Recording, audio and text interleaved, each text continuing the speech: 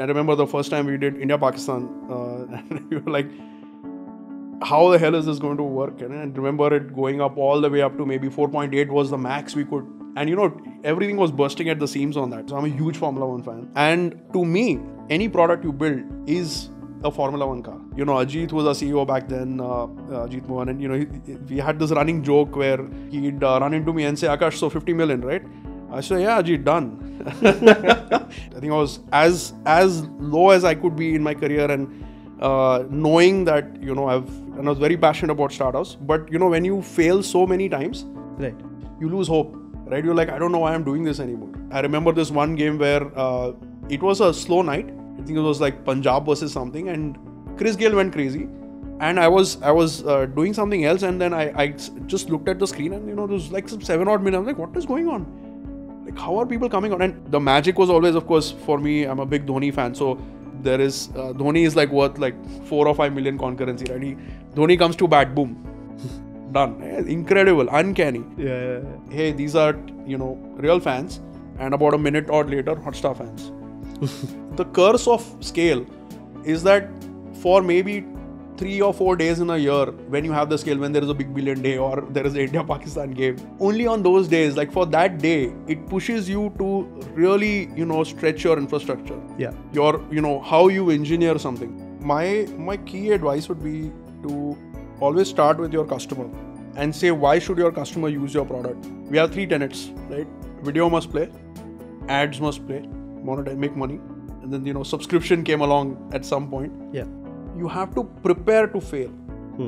And the more you do that, the less you're going to bleed publicly. This is the fun of working at Hotstar, is that you have to really think of how is this going to work at scale. Yeah. People always say that, you compete with, Netflix or Amazon Prime or, whatever. And I said, actually, we are competing with television. Hi, welcome to yet another episode of ScalerPod. And today we have with us someone who needs no introduction, Akash from Hotstar. And somebody, I think this was very much in demand. People are asking to bring Akash from Hotstar because I think Gaurav gave that talk on 25 million subscribers. So thank you for coming. Sure. Welcome. Thanks for having me.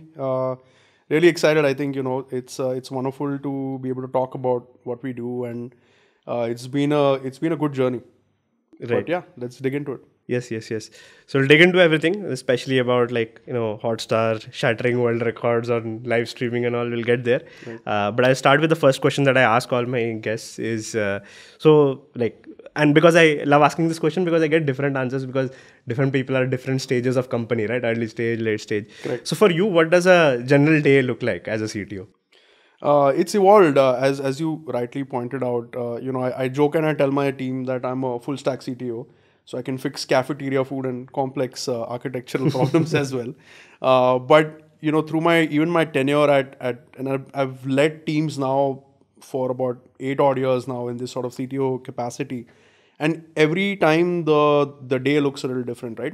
I think what really caught me off guard about this role when I took it on, not just Hotstar and just technical leadership, was how much attention teams outside engineers require from you. Right. So I end up spending a lot of time sometimes with my finance team or my legal team, right? Or definitely my talent team I spend a lot of time with, right? But on a regular basis now, I'd say I've gotten down to a routine where I allocate some time for myself to think and strategize, just some quiet time for myself during the day. And I stack together, I try to, pace out through the month, let's say.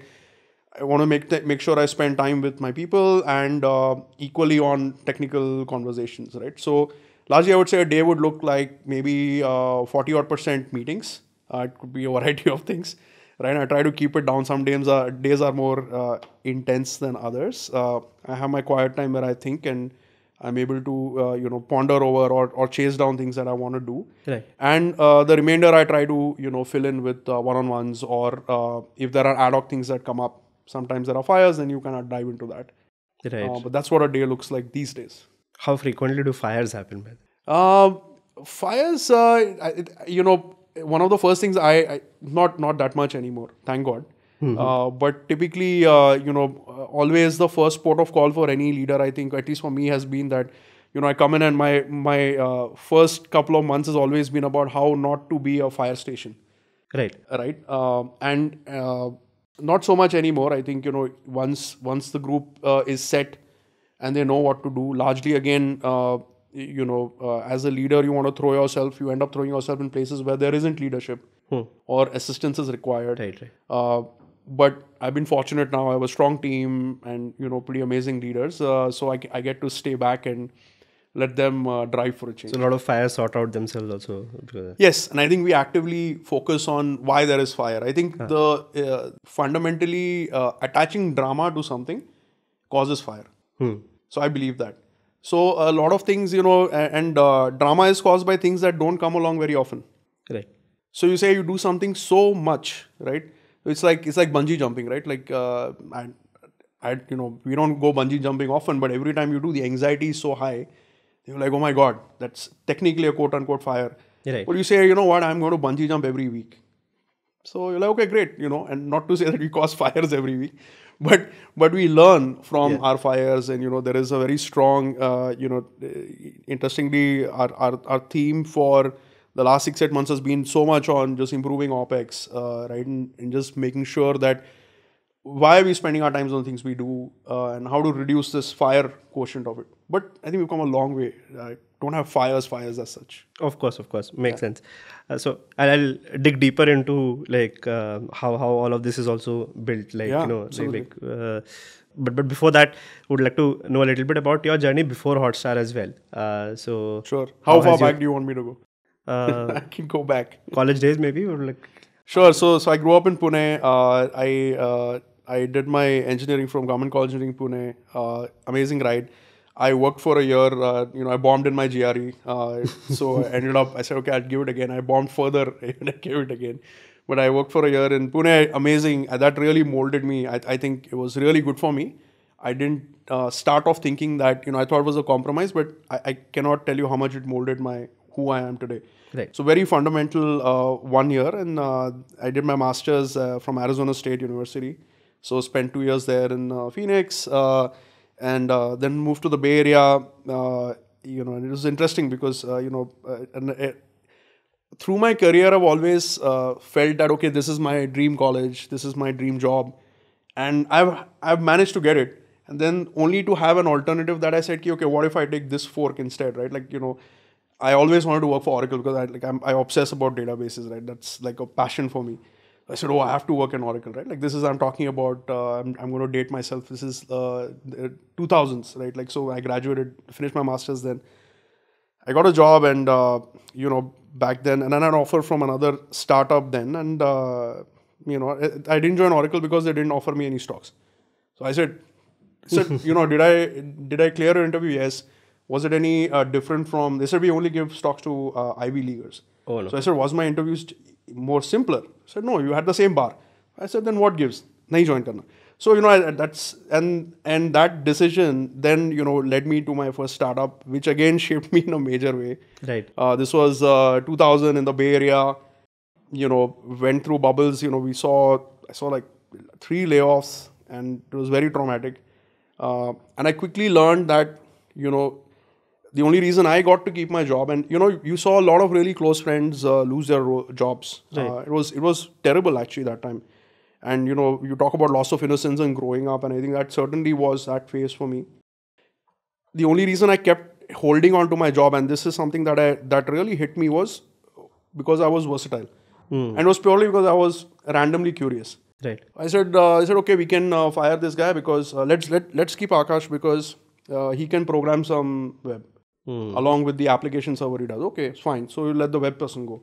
Right. So let the, we should let the IT person go because Akash can do IT as well. So I have done everything from IT to that. And then, you quickly, that really hit me saying, oh, damn, like this is the only reason I have my job. Otherwise, I'm just a statistic. That I can, versatility. Just because I'm curious. And not that I was good at it particularly, but okay, you can do it. You're passable thing. So that was that phase, and that was a bit of a low. I remember jobs were hard to come by. I bounced around a bit, went to another startup. This was around again, 9/11, and we just passed that milestone oddly, or that event, and jobs are hard to come by. I literally changed 2 jobs in between. One of my companies was founded by some Saudi investor that went under. Then we said, okay, fine. And that's when OpenTable happened. I think I was as low as I could be in my career, and knowing that and I was very passionate about startups. But when you fail so many times, right, you lose hope. Right? You're like, I don't know why I'm doing this anymore. So I got to that point, and OpenTable happened. OpenTable was, again, I had another offer parallelly then, and this was in San Francisco. I always wanted to work in San Francisco then. This was a small group. Typically those, you have a whole day interview and spoke to everybody, did the whole rigmarole. And then in the end, I knew I had the job because, I had the head of product come and pitch me. So I said, okay, I have the role now. Yeah. And back then it used to be, okay, how much money do you have in the bank? What's your runway? Yeah. What's your burn rate? How do you make money? This was the classical 4 questions, which I'm sure people are asking these days as well. Again, right. It's back in the same kind of... Correct. So it's cyclical, right? So I remember those were the questions I asked him. And he said, you know what, we just charge $1 to everybody we send to the restaurant. I'm like, you're kidding me, right? This company is going to bomb. But again, I've always followed my heart versus my mind. So, I like the people I spoke to. I said, again, sucker for passion. So I said, okay, let me do that. And then that was a great ride. I was there for 12 years. I ended up, the company went IPO. So I was an early engineer there, saw the IPO. And that's really the place that I saw success. And then you said, oh, this is what it looks like. And these are the things that make it work. So that was, again, a very foundational phase in my career. And that really, sowed the seeds of sort of building that clarity. Right? Previously, people used to ask me, what do you do? So I said, I had this 5-minute answer that I used to give. And I said, okay, fine. But with OpenTable, it used to be like, hey, what do you do? So yeah, we do online restaurant reservations. Done. Yeah. And I think, you look at it, some of these things, it's like, it's like reading a self-help book, right? Sometimes you read it and you're like, yeah, all this is obvious. Right? Or sometimes even religion potentially. But you look at it and you say, yes, this is obvious. So the simplicity bit and doubling down on that became like a key lightning rod to me. Right. So OpenTable happened, great run. We had an IPO, we got acquired by Booking. So I saw all of that, it was wonderful. Right, had an exit and it was super. And but during that time, I decided to come back. In 2007, I returned to India. And set up the team here. And the returning was more of a personal angle, or just like you were excited with tech in India or something? It was a personal reason. Again, like I said, I attribute, luck and destiny play a role, whether you believe in it or not. Totally does, yeah. Right. So, it was a personal event that led to it, and it wasn't something pleasant. But we were committed to coming back, so we came back. Right. And I was fortunate enough at that time, my mentor and my CTO, he said, so I quit, and he said, why are you quitting? So I said, you are an old school guy, you don't believe in remote work. So he said, now I do. So he said, let's try it, for 6 months. We like working with you, and let's see how it goes. Yeah. That's another technique that I followed in my career. I haven't, I'm like, let me go do the thing that no one else is doing. Right. So at that point, this is not something that's glamorous, but we had internal systems. So these are basically tools, and these are enterprise level tools that almost 70-80% of the company is using. Yeah. Now we are talking about working with sales, marketing, ops. Yeah. Everything these people do, right? And it was all Frankenstein together. And having worked in the more glamorous, quote unquote, the website part of it, it's like, yeah, great. I've done that. So they're like, hey, there's no one who's doing this or wants to do it. I said, great, okay, I'll do it. And again, that journey sort of led to, a lot of discovery and, whole different growth trajectory for me. So that was also, again, strategy of whether I've lucked into it or I've always said, okay, no work is, people say, hey, your work ethic is that no work is beneath you. And I still carry that today. I tell my team as well that if, at any point, let's say if you want me to do, you want me to code, you want me to do testing, you want me to, write Terraform scripts. If that helps the organization at that point, I'll do it. It doesn't matter, right? I don't care what your designation is. So I think that sort of ethic is very important to me, and I definitely look for it in my leaders, and I try to coach my team on it as well. So I was OpenTable, but I was back in India, and that journey was sort of, I felt like I knew I was not going to go back. I knew this was, I think, 2010 around. I'm trying to go back to where Tiny Owl was, but this was boom time, right? I think this was Tiny Owl. I don't know how many of you remember, but it was like this, one of the OGs of the food aggregators. Right, and I love the product, and that was the time that I knew I was going to be in India, and I figured that if I want to be here, I want to be break into the industry in India. I said, okay, let's see what. And I like Tiny Owl. I said, okay, cool. I'll come on board. Right. I met Saurabh and I had a wonderful conversation and said, let's do this. So I accepted when they were at the peak, and then when I joined, things were terrible. Right. And there is a lot of history with Tiny Owl and the way things went down. Yeah. But at that point, I figured again, this is I don't know. Maybe there is a bit of adversity junkie in me. So I was like. How bad can it be, right? If I'm going to lead a team for the first time, I can't go lower than this. Right? How much lower can I take the group? And I think taking that up, and it was such a special time. I think there are still a lot of there was a time when lots of startups in India were also starting. Like people were confident that we can start something from scratch and build tech in India for fresh problems. True. So I was that period, right? So there was this feeling of gold rush, and there was a feeling of, there was a lot of excitement, right? Yeah. There were like, five founders, if I recall correctly, Tiny Owl. They were all not more than 24, 23. So great, very young, lots of good energy, right? So it felt very much like the valley back when I started. So I said, this is great energy. But again, while we had a very rough period, and Swiggy was coming up and doing really well, and I think the product's solid. Dale's doing a ridiculously good job there, but I think we did so many things back then, which at some point I think, yeah, what could have been, but wonderful team, absolutely amazing engineering team. Still, so many of my engineers keep in touch and have come back to work with me also. So I'm fortunate. So that group is solid. But that lasted 7 months. Some of them came then from Tiny Owl, then Runner and Zomato. So I worked with some of those people. That's right. You have a Zomato thing. We had there was a brief dalliance where I think Gunjan had come down. We were like, would they acquire us? But that didn't work through. But that lasted 7 months. I said, okay, fine. Turn the lights off. I remember the last few days, I was like, I'm just going to write unit tests and contribute to the code base since there is nothing much to do. Then I figured, I'd try my hand in e-commerce. I'd never done it. So I said, okay. So then I had a gig with Craftsvilla for a bit. I was also very curious. Got to do a lot of learning. That lasted 7 months. So I was like, okay, I'm on a streak here. I'm back to my, startup adversity days, but learned a lot. And interestingly, a connection made at Tiny Owl is how I got into Hotstar. Again, I was not looking, and, I think Craftsvilla was just winding up, and someone at Hotstar basically just called me saying, hey, come talk to us, and I was like, this timing is like very uncanny. So he's like, no, we know that this is happening, and someone who's worked with you before has vouched for you, so you should come and talk to us. Right. So I said, this is a media company, my experiences in product companies, this is doesn't seem like the right place for me. Right. They said, no, please come. We at least talk to us, give us an opportunity. Right.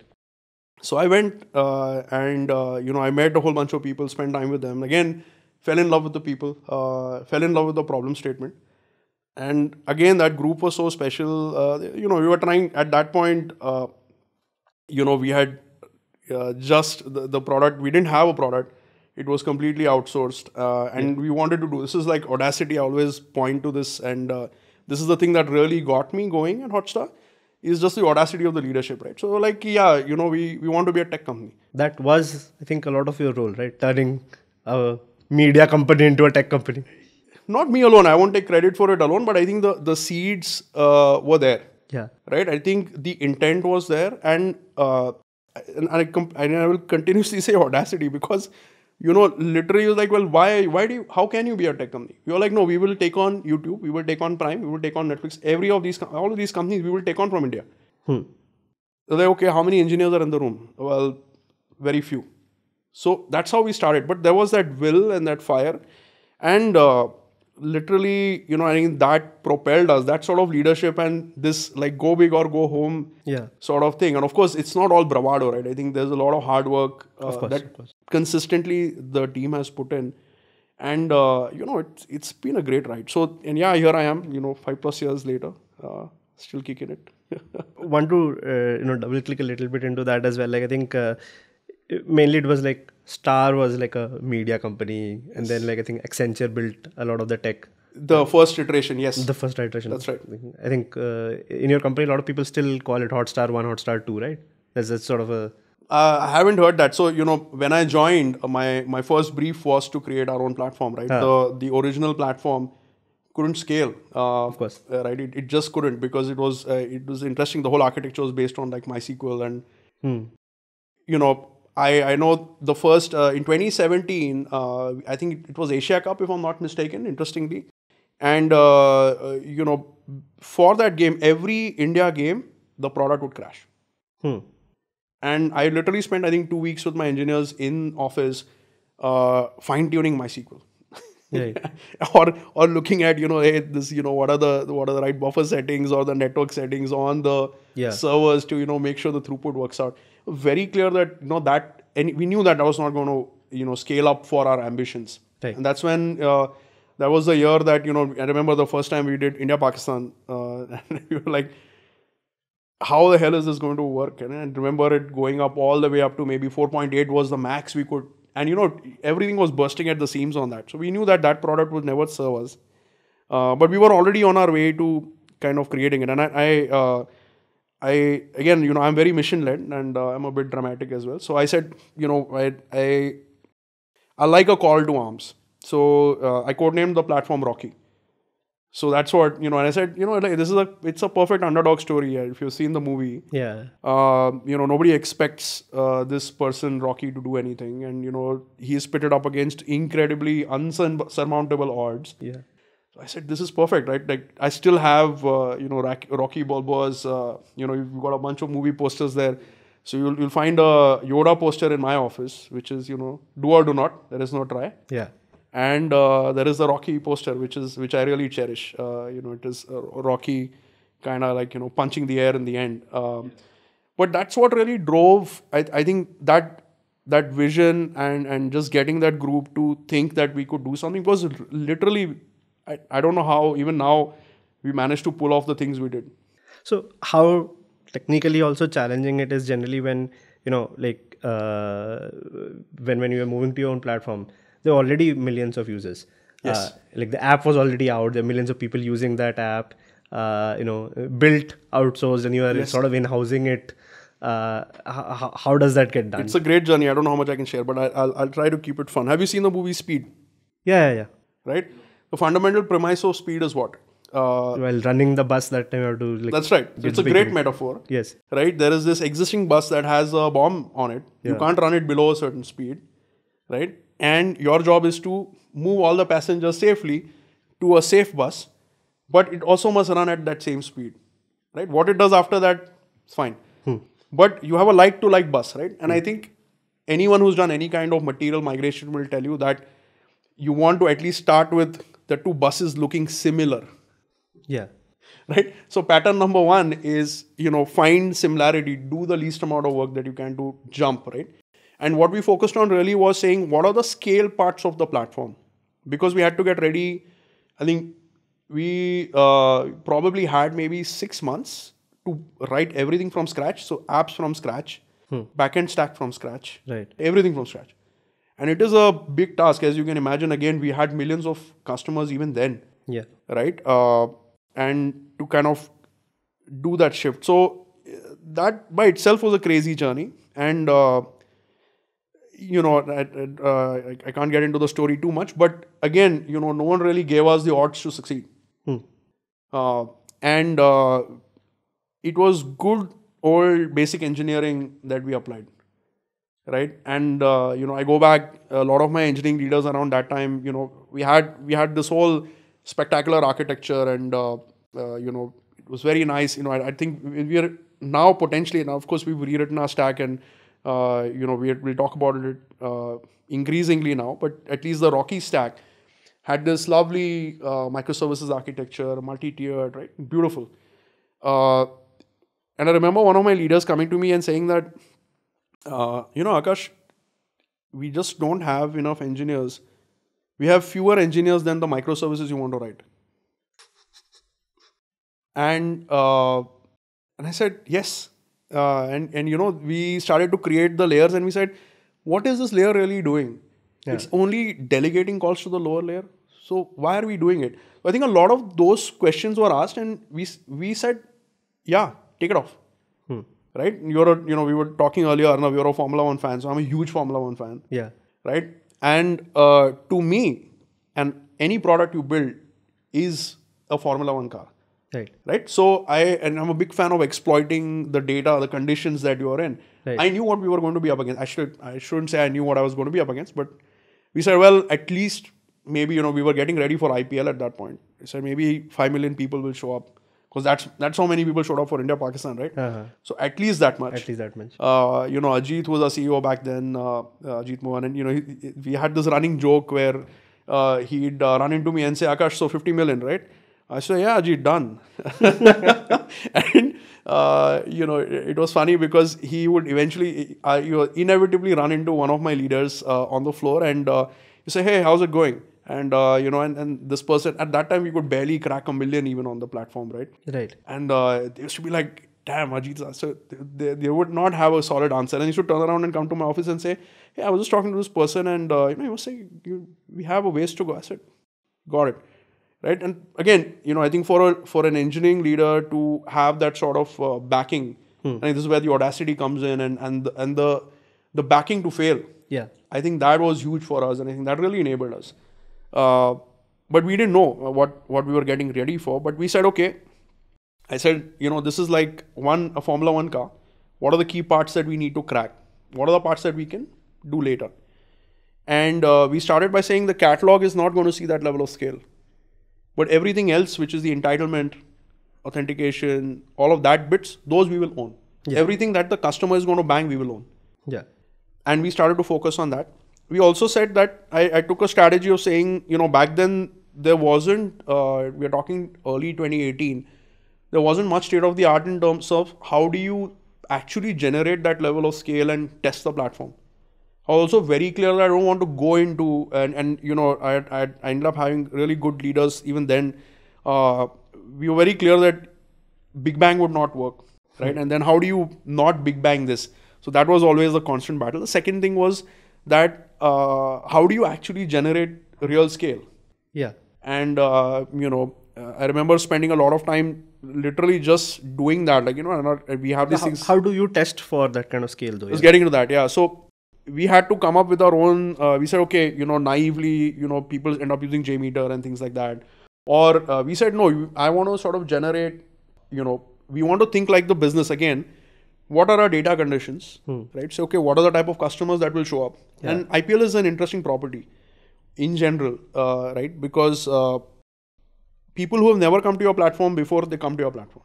Yeah. I think I remember, during the pandemic, you introduced OTP-based logins. Yes. First time. Yeah. Around that time, sure. Around that time. I think then the first IPL happened, your OTP service crashed, I believe. Right? It didn't, but something else did. But regardless. But you're right. And, like everybody's writing on Twitter that I'm not getting the OTP. Like that's even pre-match. Like not even before the match scale. Like correct. Everybody wanted to insert the OTP at the same time. That's right. So, very different things happened in the backend. But yes, that was absolutely the customer experience. Yeah. But essentially we said that, okay, what are our customer personas? What will be their journeys? And then obsessively, I'm also a very big fan of visualizing. So, we had flowcharts, sequence diagrams, just getting into the weeds of saying, what is every interaction going to bring? Right? And how do we model that? So we ended up, writing a bunch of scripts using Gatling and, creating load generators and things. But even that, we didn't have the capacity to kind of go all the way up. So I said, okay, this is going to be like a marathon.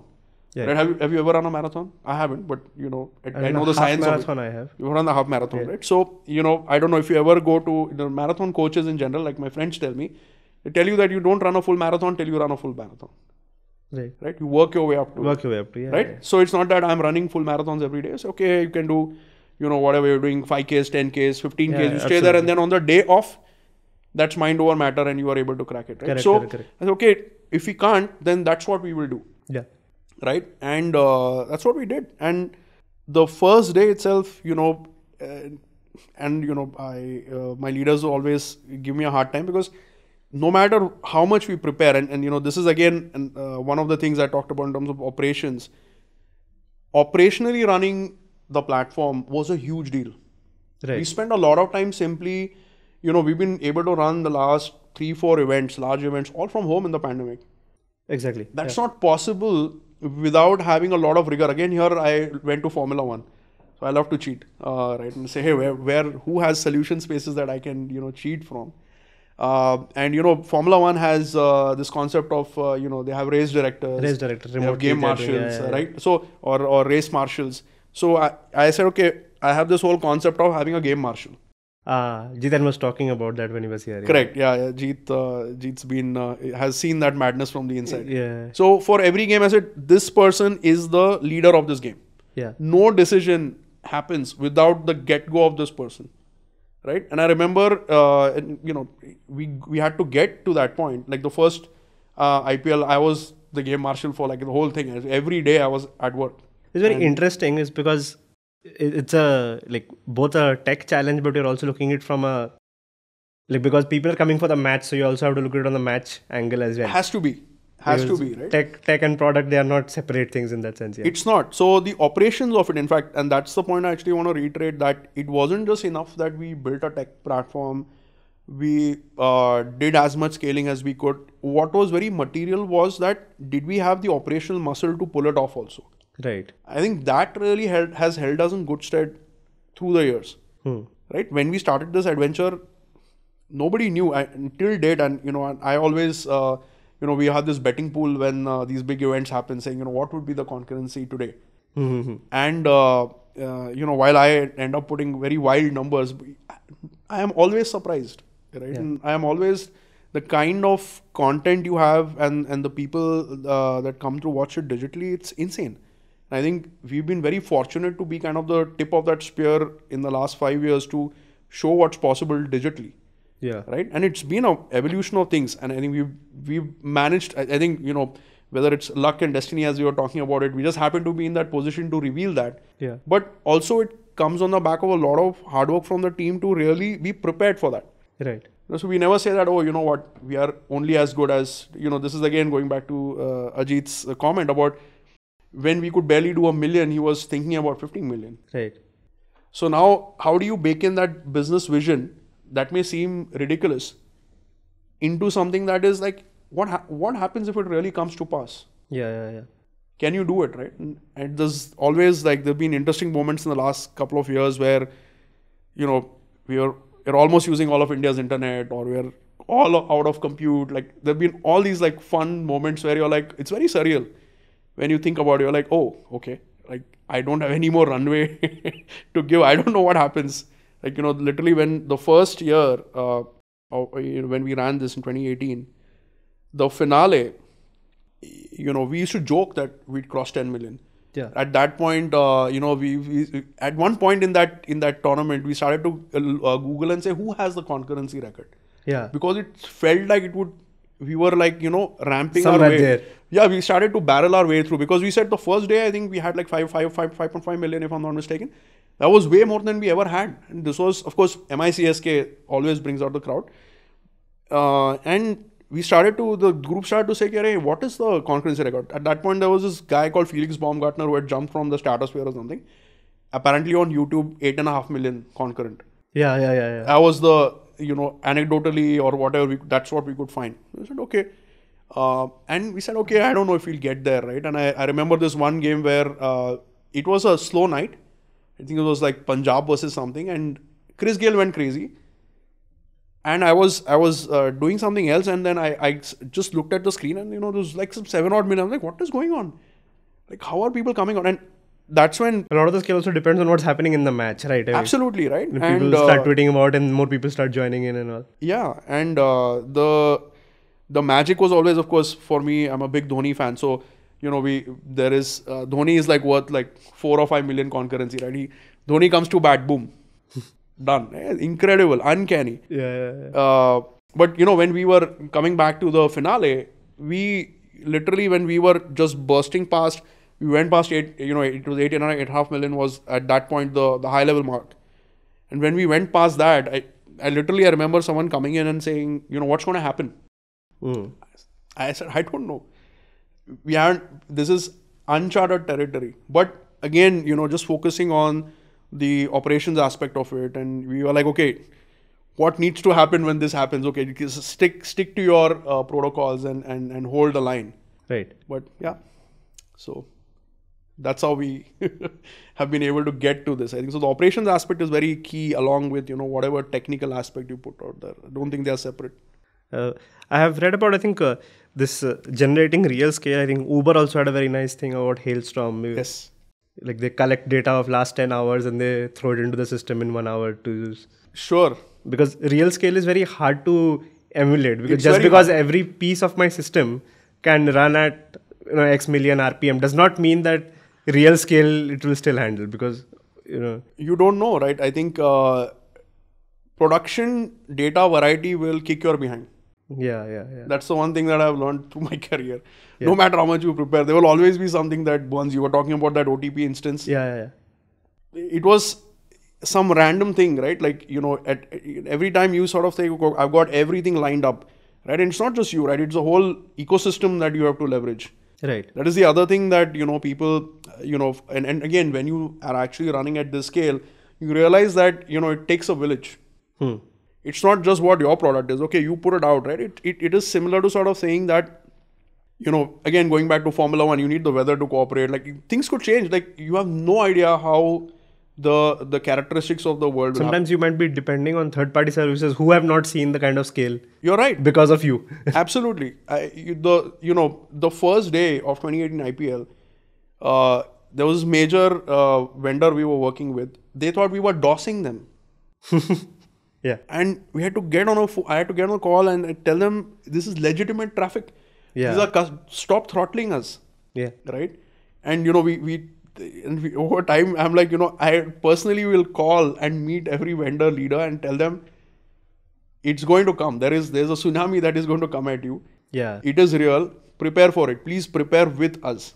Yeah. Right. And over the years, we've had that, and we've had some success. But so there are many things you have to sort of orchestrate to actually eke out the win. It's truly a team sport. I mean, when I say it takes a village, I think the coordination and the kind of protocols over the years, it's been nuts, right? And real traffic is always very different. You prepared for it. You're like, I remember the early game days, even now, right? So the team that used to orchestrate the game days used to get yelled at a lot because they used to be like, your load is unreasonable. Like, nobody is going to ramp up so quickly, right? Because the services used to flame out. Yeah. And people used to be like, damn, now I've orchestrated all this. Now I have to go back and reset it so that I can run the game day again. How am I going to do it? So there used to be a lot of this friction in the group saying that this is a bogus load. But then all that stopped once, when we got to the real deal. Yeah. In reality, then, we sailed through and then people were like, yeah, that was worth it. One thing that also fascinates me also is that a lot of other live sports streaming that I've seen, many times look back does not exist. Like, you just can see live. Yeah. I think people who have not actually implemented tech systems, they don't understand how much of a different both the things are. Yes. Because then you just have a buffer on some endpoint versus giving look back is very different. Yes. I think Hotstar also day one look back wasn't there. Do you think it was added? We used to. So we had it. And it's good that you're talking about buffer management, right? Yeah. Classically, if you think about buffer management, right, there are no infinite buffers. Yeah, of course. Right? You can decide now, however, whatever your experience in memory management has been, now apply that to, and I think this is the beauty that over the years I keep, now I think later in my career, it becomes a lot more apparent to me, where I always have tried to cheat over patterns that are already been learned before. Yeah. Right? So classically you say that, can you have a monotonically increasing buffer? Yeah. Sure, you could. But then over time, that is going to reduce the performance or the characteristics, it's going to change the characteristics of your running system. Yeah, of course. I mean, the write-throughs and all, they will take some resources somewhere. I mean, nothing is infinite. Obvious, right? Yeah. Okay. Now, apply this to, when we were doing, now a cricket match is either 4 hours for a T20 or 8 hours for a one day. Yeah. Okay. Now, apply this to, let's just get down to brass tacks, right? The HLS spec essentially is a series of segments stitched together. Yeah. Right? And it's a file index. It's at its very basic form. Yeah. It is literally a monotonically increasing file, or it's infinitely increasing file. You keep appending to the end and you keep going. You keep pulling it down. Yeah. Right? That's what distinguishes it from the VOD content. But in a 4-hour event over time, so now if you have a look back, over time, you're always, when you begin the session, now your chunk sizes, your file, your manifests have become so large. Yeah. That your internet is not going to keep up with downloading that. Correct. And it's going to keep buffering over and over again. This is something, like while it is obvious now, I say it, right? It wasn't obvious when we initially were like, oh, why is there buffering? What's going on? And we said, we've tried everything. Let's look at the video. Let's look at the player. And of course, it's been a journey. It continues. It's video streaming is hard. So many variables. And I think when someone, one of our partners actually, when we were analyzing it, eventually they said, you know what, when we were looking at the patterns, ultimately this blob got so large that the internet speed was just not enough to keep up with it. Yeah. That increased the retries and that increased the buffer, which is why we actually don't have a long scrub back in live events. Yeah, you have a short one. Yeah. We have a short one. Now 15 minutes is what you can go back. And all, yeah. Correct. Right? But even that is challenging versus, like, say, YouTube does not have a look back at all for live events. It depends on like I have done a lot of YouTube lives. So you have to select whether you want a look back or not. Correct. The latency is a lot more if you do with a look back, because they will be that's right creating the buffer real time at the time. Otherwise, they won't have the look back. All of it matters. Video streaming is so incredibly complex. I think I continue to learn, and by no means authority, right? But there are so many factors that go into video streaming, and when you start to think about it, whether it is, how are you encoding a frame, right? Like literally starting from the basic saying, we used to talk about when I started Hotstar, right? There was this Twitter meme that used to go around, which really bothered me. Like I love, my product is my baby, so I take it very personally. But first year used to be like, there was this meme that used to be, hey, these are, real fans. And about a minute or later, Hotstar fans. That was the level of latency. Now, inherently, OTT is latent. Yeah. There's nothing, cable TV is the fastest in that sense. Yeah. And, if you are ever at a live event, right, and you have access to a TV for whatever reason, right, if you're on a box or something, by chance. Yeah. But even otherwise, just observe that, someone did something on field, and, watch, if you had Hotstar open or any other app for that matter, the latency. You can see you're literally like, typically a ball behind is what it is, anecdotally. But even to improve, and again, talking about patterns, to even improve that latency, what the group did was bare bones classic engineering, which is to say, okay, from acquisition to the point of delivery, what's the waterfall? Where are we losing time? Right? How can we, and this is such a multidisciplinary thing, and I've been fortunate to have people who think like that. Right? It's not about, oh, you can program Java so you can crack this problem, right? Yeah. We're sort of fundamentally saying that, how do I optimize, given a profile, how am I optimizing a piece of code? Right. You say, hi, I'm going to look at the stack, I'm going to look at, heap, I'm going to look at each of these segments and see where the time is going, and then I'm going to zero down on where potentially things are. Yeah. There are loops that have to be optimized, or some memory, or some buffer allocation, some threading, something. Yeah. But taking those patterns and applying this to this sort of a problem statement, saying the video feed is coming from the ground, how is that making its way to the studio? How much latency is the studio adding? How much latency is the contribution encoders adding? And then like literally thinking about what protocols to use. It's a supply chain. Right? So fundamentally looking at that and just doing that fundamental improved us to where we are today. Right? So I don't see that meme anymore, so it's good. Yeah, I think now cable TV and Hotstar is at the same price. Yeah, roughly about the same. I mean, there's a huge difference. Still behind, we can still do a lot more. Technology now with low latency HLS is an interesting space. But again, standards, adoption, standards keep moving way ahead over what the adoption in the ground is. Yeah. Right. So you have to also, interestingly, because we have such a large footprint, people say, oh, Netflix or whatever, even YouTube for that matter. But creating a truly massy product, right? Like I have people who are, they watch on like such small screens. Yeah, I mean, that's something I do want to get into with, because like me, 10 years I'm doing mobile engineering. That's true where true passion lies. And I think I am extremely fascinated by, because I see people even in a metro, so like watching a live match on Hotstar, and like connection flickers, like you're connected to sometimes 3 towers, you're switching between towers, somebody's bowling and the hand gets stuck, and then it continues from there. It's very difficult to do. I get it how. So how much of a challenge on the distribution side is, and what are the steps you have done to conquer that? Any insights? I'd love to know that, because sure, tier 3, tier 4 towns and all, you're distributing on phones. It's a nightmare, right? And it's a multi-variable problem again, right? So you literally have to start from a point of saying that, am I creating... So again, if you think about fundamentally video, right? So video and anyone who's watched YouTube knows that, there is 360p and, you have resolution levels. Yeah. Think of these as ladders, right? Each ladder is an incrementally heavier file. Yeah. More bits. Chunks are bigger, yeah. Very obvious, right? So far, so good. So, starting from what is the selection of the bitrate? Now, while it's a 360p, I can encode that at very different bitrates available. Actual bitrates, yeah. Right? So, starting with what the choice is over there, right? And none of what I'm saying is it's all away. It's like classical literature, right?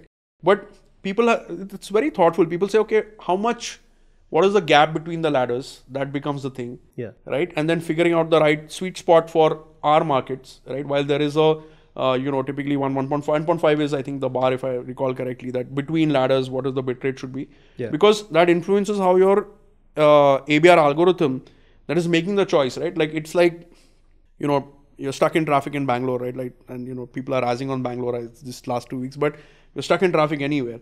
If you're driving let's say a traditional gear shift car, you decide whether, if the road is open, you go faster, right? You will, upshift or you will downshift. So this is how the video player also works. Yeah. Right? Now, traditional players or in general players or, whether YouTube, you start with seeing something pixelated and then it gets sharper. Yeah. That's, the ABR kicking up and taking you higher. Adaptive, they call it. It's a magical word, but it's a lot of all of this happening. Sure. The adaptation is the adaptation to the network condition. Right? But it is always a point in time thing, right? Imagine that, you are at the base of a flyover. The road is empty in front of you. You start 0 and you hit like 100 kmph at the top. The moment you crest it, you realize there's a jam in front of you. Yeah. Right? Instantly, of course, it's a safety hazard, but let's say you have to instantly pull back and say, okay, boom, I'm going back to 0 or like 10 kmph or something like that. So this is basically buffering. Yeah. And then there are challenges to it as well, because you might be already downloading the next big 720p chunk, but you realize the network can afford only 144p now. Absolutely, right? Absolutely. You're stuck with downloading a 720p chunk while this is happening. Those are buffer tunings really. You basically say that, how much buffer do I need to fill before I start streaming? Yeah. Which is where the start lag shows up. Right? So if you have great internet, you don't need to have a low buffer. For example, in a connected environment, your buffer setting can be actually super low and your video will start rapidly. Yeah. So why can't you do that, right? Or in an environment where the network condition is going to be iffy, in a mobile environment, your video may take longer to start because it's filling up the buffer for you. Yeah. Now figuring out what the right layer for you to begin is, and I'm calling this, which resolution to begin you at. Yeah. Right? Because then you are starting to fill the buffer with that. And then deciding to jump up, right? So starting at the right point is important. Yeah. Deciding when to jump up is important, right? And many times you say you say that, like in the flyover example I just gave you, your adaptiveness is literally what you can see. So your look back is, I have, let's say, K samples that were really good. Yeah. Let me jump up, right? But the K+1 sample is going to be a bad one. Yeah. And you're going to start at, damn, now I have hit problems. So we spend a lot of time sort of actually being efficient on encoding the video. That also matters. How many bits are you really sending? Yeah. Right? Do you need to send? And live sports, again, it's fast moving action. So lots of things are changing. So that's something we paid attention to. And The other thing that we've spent time on is to sort of really figure out what's the right place to start you at, and also trying to spend time on, and this is lately again you can get exotic with, but again, if you think about classically learning your condition, right? So, you were giving the example of being in a tier 2, tier 3 city or in a mobility example. If I know that you're in a mobile environment, right? I know Arnav is going to travel from, I don't know, Bellandur to Domlur or wherever he is. Over time, if I can create that sort of intelligence in the product and then decide how the ABR works, that is always helpful, because it knows that even though you saw a clear ramp, below over the crest, it's a jam. Right. So you make that prediction and say, no, I'm just going to stay where I am right now instead of causing a buffer. Right. So over time, there are things like this, and this is a science by itself. I mean, video streaming has come up. I would like to know more about this as well, because it's definitely piquing my interest here. Is say your distribution is also lots of channels, like there is the TV app, Google. I mean, I mostly consume Hotstar via that, by the way, on my Android TV. Good, you're paying the bills. Yeah. There's mobile, a lot of people do it on the laptops as well. Yes. Right. So for a lot of those layers, obviously existing solutions exist, like day one, somebody building something on a Android app with streaming, just use Exoplayer or something like that. Yes. Right. But then, because you are the person who is at the client side as well, you are the one who has built the app, you can obviously collect information like where the person is traveling or not, Absolutely. what pocket of the city they are in, and all of those intelligence, that data that you can start gathering. Right. And then based on that, you can then start investing into the intelligence on how to do that. So how much of that investment you have been doing, and what have been? A lot. I mean, that by itself, everything you just said are things we've been, that's what my platform team focuses on. And over the years, we've gone multi-CD and really, the beauty of having such a massive product is that, the data you get is insane, right? We have almost like about 15 billion odd touch points coming to me every day. That's my click stream. Right. And during a live event especially, there is a lot of telemetry that is flowing back to me. Right. Over the years, and it's been a journey. I'm not going to sit here and say, hey, we just got here, and the work continues. But literally starting from very basically saying that first fix the hygiene. Yeah. Always, be very first principles on sort of saying, we talked about the waterfall. Okay, let's look at what we can do at the origin to make things better. So once those are exhausted, we say, okay, now on the delivery side where you're accepting and what can you do better? Yeah. There is a lot of work we do with our delivery partners as well, right? It's every now and then I see a lot of, it's classical something. I remember this young engineer once told me that I don't want to work in this team because all you do is CRUD. I said, well, come to think of it, all engineering is CRUD. Well, hell. Maybe we should all find a different profession. Yeah. So, it's how simplistically you think about, right? And thinking of everything as CRUD is actually a good thing, I feel. Because when I'm teaching, and I see you have a repository, data source, whatever you say, that's where something will be fetching from. And somebody is getting data from you. You're creating a business logic between. Correct. Every time if you take a engineering problem statement, if you break it down into like a MVC kind of setup, it's great because you'll be able to solve it better. It's good to think of everything as CRUD. Absolutely. So you're spot on, right? I think the reason I'm bringing up the anecdote is to illustrate a point that, you think it's when you handle this any kind of scale, no scale, and again going back to Formula One, right? Yeah, why don't more people just go out, buy a Formula One car and throw it onto the track? It won't work. Yeah. Because you have to tune every small aspect of it, right? So we work with our partners. I tell all my partners that I will not work with you if you're a black box. I want to get in the weeds with you. Yeah. I will optimize, I will get down and optimize to the smallest level thing because both of us will learn. Yeah.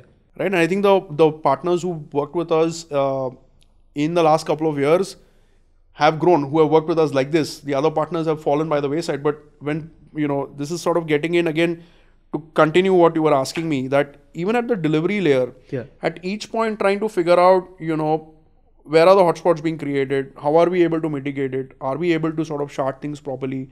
Or, even fundamentally looking at, okay, there are very simple things, right? Like, and the way to think about it is that, of course, while we're in the cloud today and everything is sort of commoditized, think of them as public highways, right?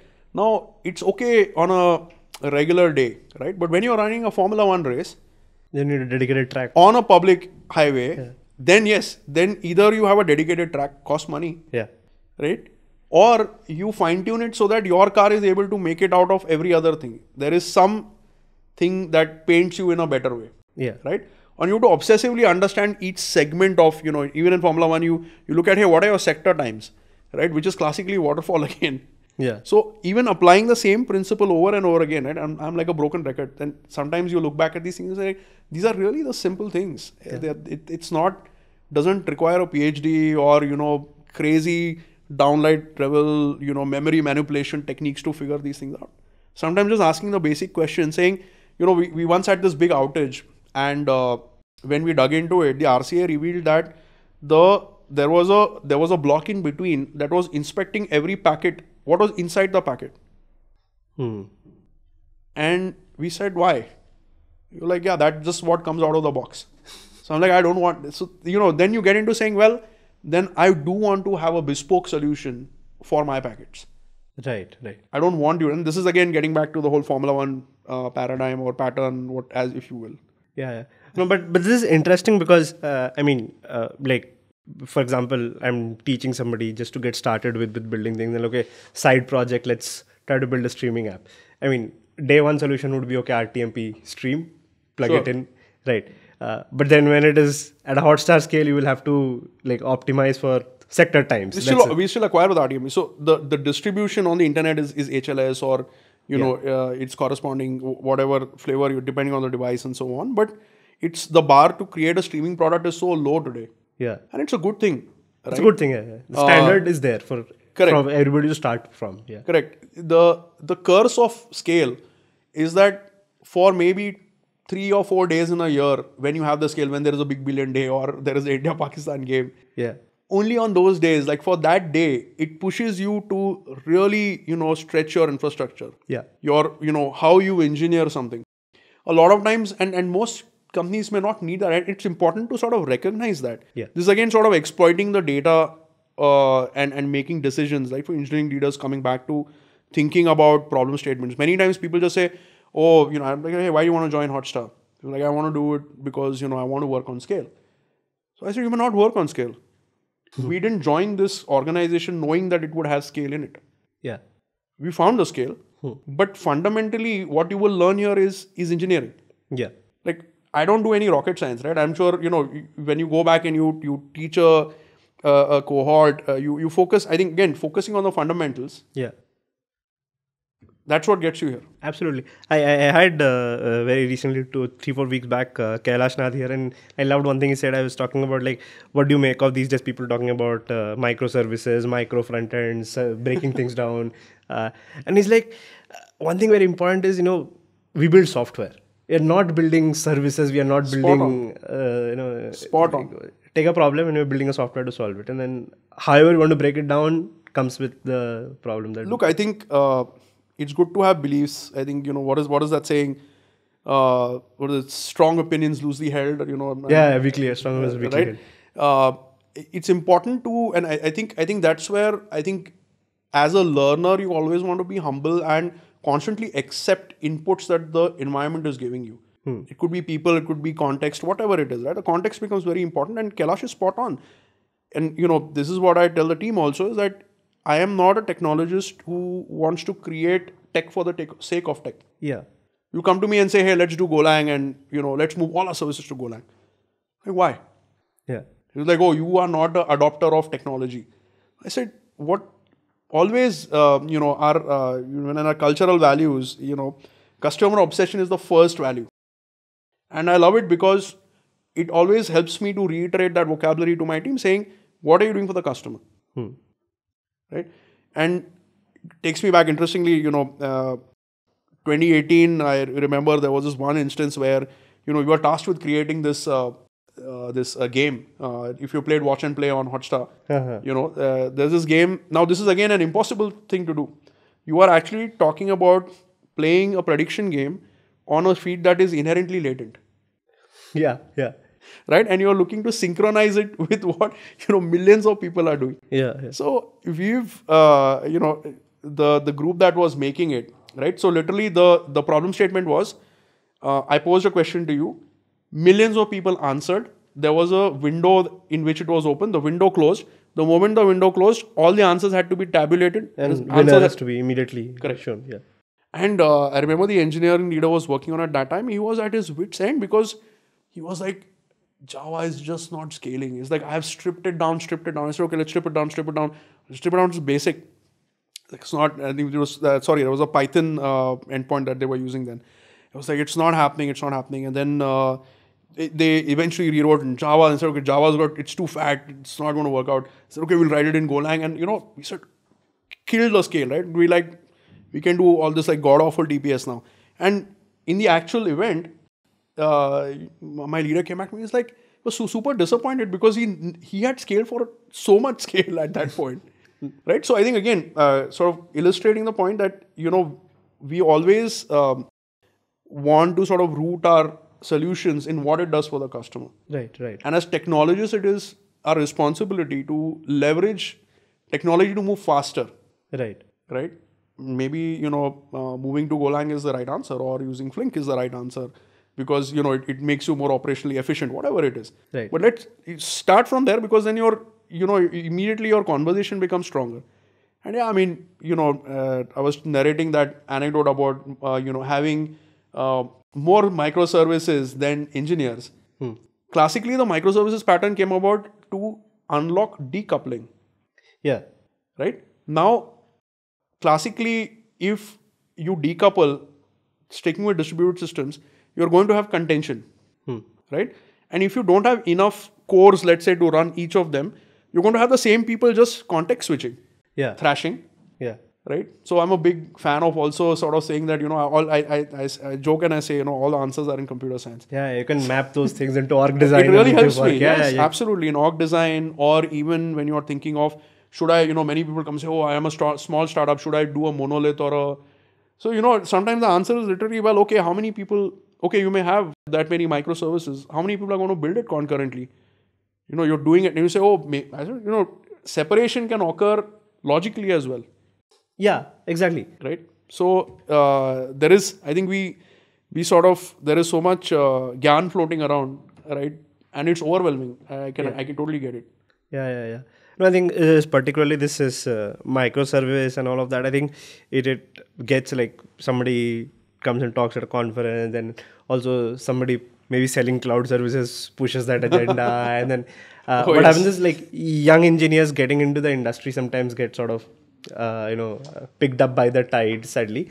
But I think being very clear about because I remember we were talking with Amod, and he had written this very interesting Twitter thread about say you have you have a data layer and a API layer, all of it in the same monolith.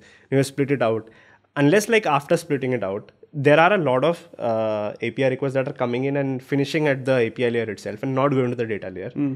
Then you get an advantage. But if that's not happening, in the splitting out, you just added extra hop. Yeah. Right.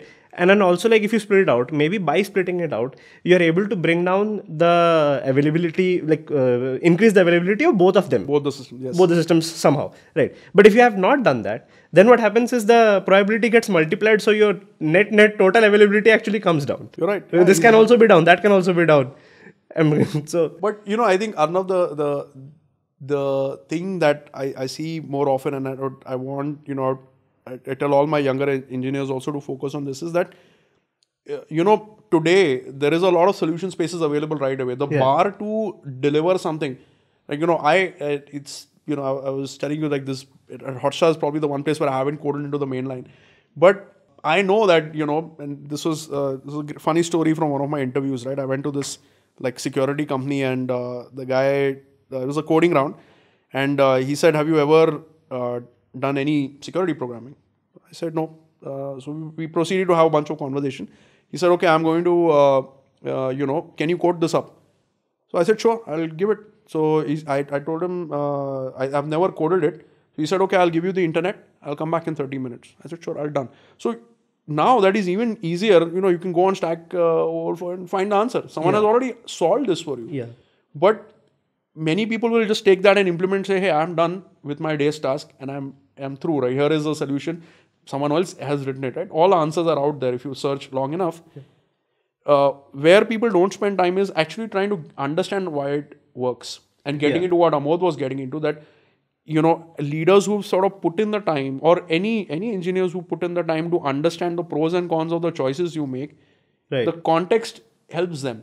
Because then you say, if you're going to be able to, I am facing scaling challenges.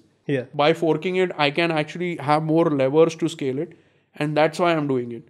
Right now, sometimes it could even just be taking like the same repo and just deploying it separately, right? Which is the least low bar for saying that, hey, I've got services, microservices without really having them. I would say, hey, there are different endpoints at the same repo, that everything is in one code base, but they're deployed in a way that are serving different stacks. Right? So if you understand why, or you keep asking why, I'm like, curiosity is fundamental, right? Correct. If you keep asking why, over time you will figure out why certain decisions were made the way they were. I remember recently, I was a couple of years back, I was interviewing somewhere, and I heard there was some take-home project half done, and it had to be built or something. And then a very senior principal engineer, he has been in the industry for 20 years or so.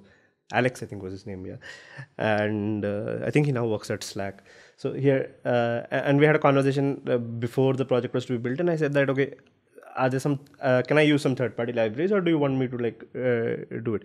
He's like, I really have no opinions on what you can use, cannot use. I will only be asking you questions why, and you should be able to defend them. If to solve the problems that I have given you, if the entire 100% of the code that you use, you import it from a GitHub repository, I'm fine with that. Absolutely. But was that the best solution that was available? And then maybe because you have copied code from somewhere, you have saved time, which you have utilized to do something else. As long as you are able to defend that, I'm absolutely happy. I don't really care. But if you have used something and you can't defend why you're using it, that's a problem. That's a problem. That's a problem.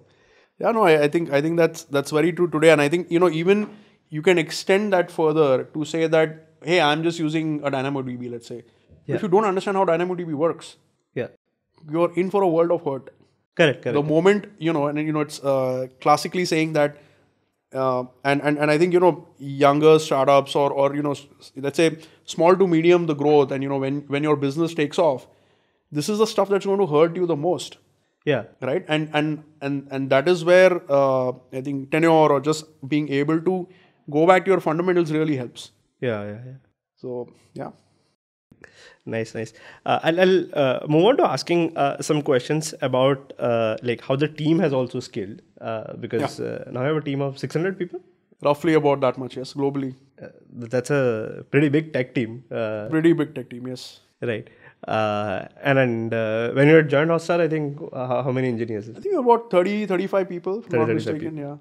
Right. So obviously, I mean, I would say, how does it scale? From 30 to 600, and there would have obviously been different phases. If you could just narrate me, first few years, how you scaled, how does it work now? It's a beast, right? I think it's so hard because and we talk about it inside Hotstar, saying that this beast doesn't sit still. In a high growth company, you're constantly, and I've heard so many stories from people who are early at Flipkart and other organizations that have grown like that, and everyone resonates with that. You're like, yeah, man, that was hard. I know what you're talking about, right? And sort of amplifying, and it is again sort of the when I started at Hotstar, I remember and I'd say this is I'm a big Ben Horowitz fan, and he talks about how leaders need to adapt with the organization. I was very much, I think I was in a funk at some point. I was very much saying, I want a small team of very high performing engineers and we will deliver gold. It quickly turned out that I had more work streams that I had to deliver, and my best engineers were also not able to deliver. Right. And this is something that when I reflect on, I always go back in the journey and say that self-awareness for a leader becomes very important. And specifically, I'm coming to, the point of growth. When you think about it like that, you have to, again, going back to patterns, to say that are your resources working on quality things? I can take an Arnav and, tell Arnav that, Arnav, here, create, push these pixels. And Arnav will do it. But is that the best use of Arnav's talent? Yeah. So you have to keep asking, if you ask that question, you say, okay, not to say that that work is demeaning or of low scale or so on, but you're saying that you're not, you could, it's like having a Ferrari and driving it in first gear. And there's a mental model or paradox around that, and I just remember there was some Quora answer I read it some 7-8 years back. Talks about like there is a surgeon who can perform surgeries, but who is very passionate about gardening. And if you give him to curate a garden, he will do the best job, right? So now you need to save a person who is in a surgery, and you need to also do some gardening. Okay, so you don't put the best gardener to garden. You take any gardener to garden, but you put that person to do the surgery. That's because right. You'll have to look at the opportunity cost of putting the best person to do gardening. If you just do that, there's the opportunity cost for the surgery being not done. Totally spot on. And I think you look at any team, there's a lot of discussion now with the Indian cricket team or any team for that matter. Recognizing people's strength, telling them what their roles are. Yeah. This is consistent. You hear this all the time. And it is a simple mantra, right? But it's so hard and profound to grasp and implement. So I think going back to, again, just scaling, one thing that became very apparent was that when we started, I'm surprised how a lot of, we were talking about this earlier in the afternoon, was also that, the hiring process is actually a sales pipeline. Right? And when you look at it, and this is where, again, I think I give credit to my time spent in the enterprise trenches. Like, yeah, I mean, taking a lead to a sale, that is a very discrete process. You ask any salesperson and she will tell you, yeah, boom, boom, boom, boom, this is what it is. This is what the metrics are. Yeah. So fashioning your talent organization like that, right? And again, this is a function of, we were, I think, at one point, and this is again, I think, credit to my my earlier manager who really pushed us. And I think, that was really where I talk about, I go back and think that I was very much in the small company mindset. Yeah. Versus saying, dude, we are burning. We need to ramp up, right? Yeah. So, it was a bit of a shake, get up moment for me as a leader. And we said, we are going to hit 10 hires a week. Now that level of scale, to hit 10 hires a week, you work it backwards, the top of the funnel, the conversion, the amount of, and you have 30 people? Yeah. Right? And, I'm sure a lot of people, if my team members from that time are listening, it was crazy because, we were constantly interviewing. Yeah. Constantly. And it got to a point where like, when am I going to do the work? Because I'm interviewing all day and then you expect me to also build this beast you want to run for 2018 IPL, excuse me. So it was just insane, right? And, but there is no other way, unfortunately, to kind of pay that toll tax. But optimizing that process and thinking about it again as a classical waterfall and using the right measures, game changer. Yeah. Right? And again, over there, like first 150 hires, I used to always be the last call to, make sure that the right culture is coming in through the door. Because that still, is fundamental to me. I still, do with my fresh joiners, I have a culture session. Yeah. And again, that's a Ben Horowitz hack to say that, and, he goes through this journey himself. He talks about it, the hard things about hard things is that he says, in the beginning, I was very focused on culture. And then I said, okay, I'm going to outsource it. Someone else will do it. Some HR person will do it. Then he said, hey, it's not working out the way I want. And he said, no, he said, the particular thing is, he talks about how as a leader, and even when I read it, I was like, damn, this is me. Because you say, I'm so busy right now, I'm just going to delegate parts of my job. I'm like, this I cannot delegate. Yeah, that's certain things that time for this. Correct. So I think number one to scale people is the process. The other thing that we also, like again, in missteps, right? I openly proclaim that we are not a perfect organization. We are constantly, the one thing we are committed to is adapting and improving. Right? Now, I'm a big agilist, so, fundamentally, I welcome change and I accept new input. So, it's a constant feedback loop, and, we made several mistakes over the past.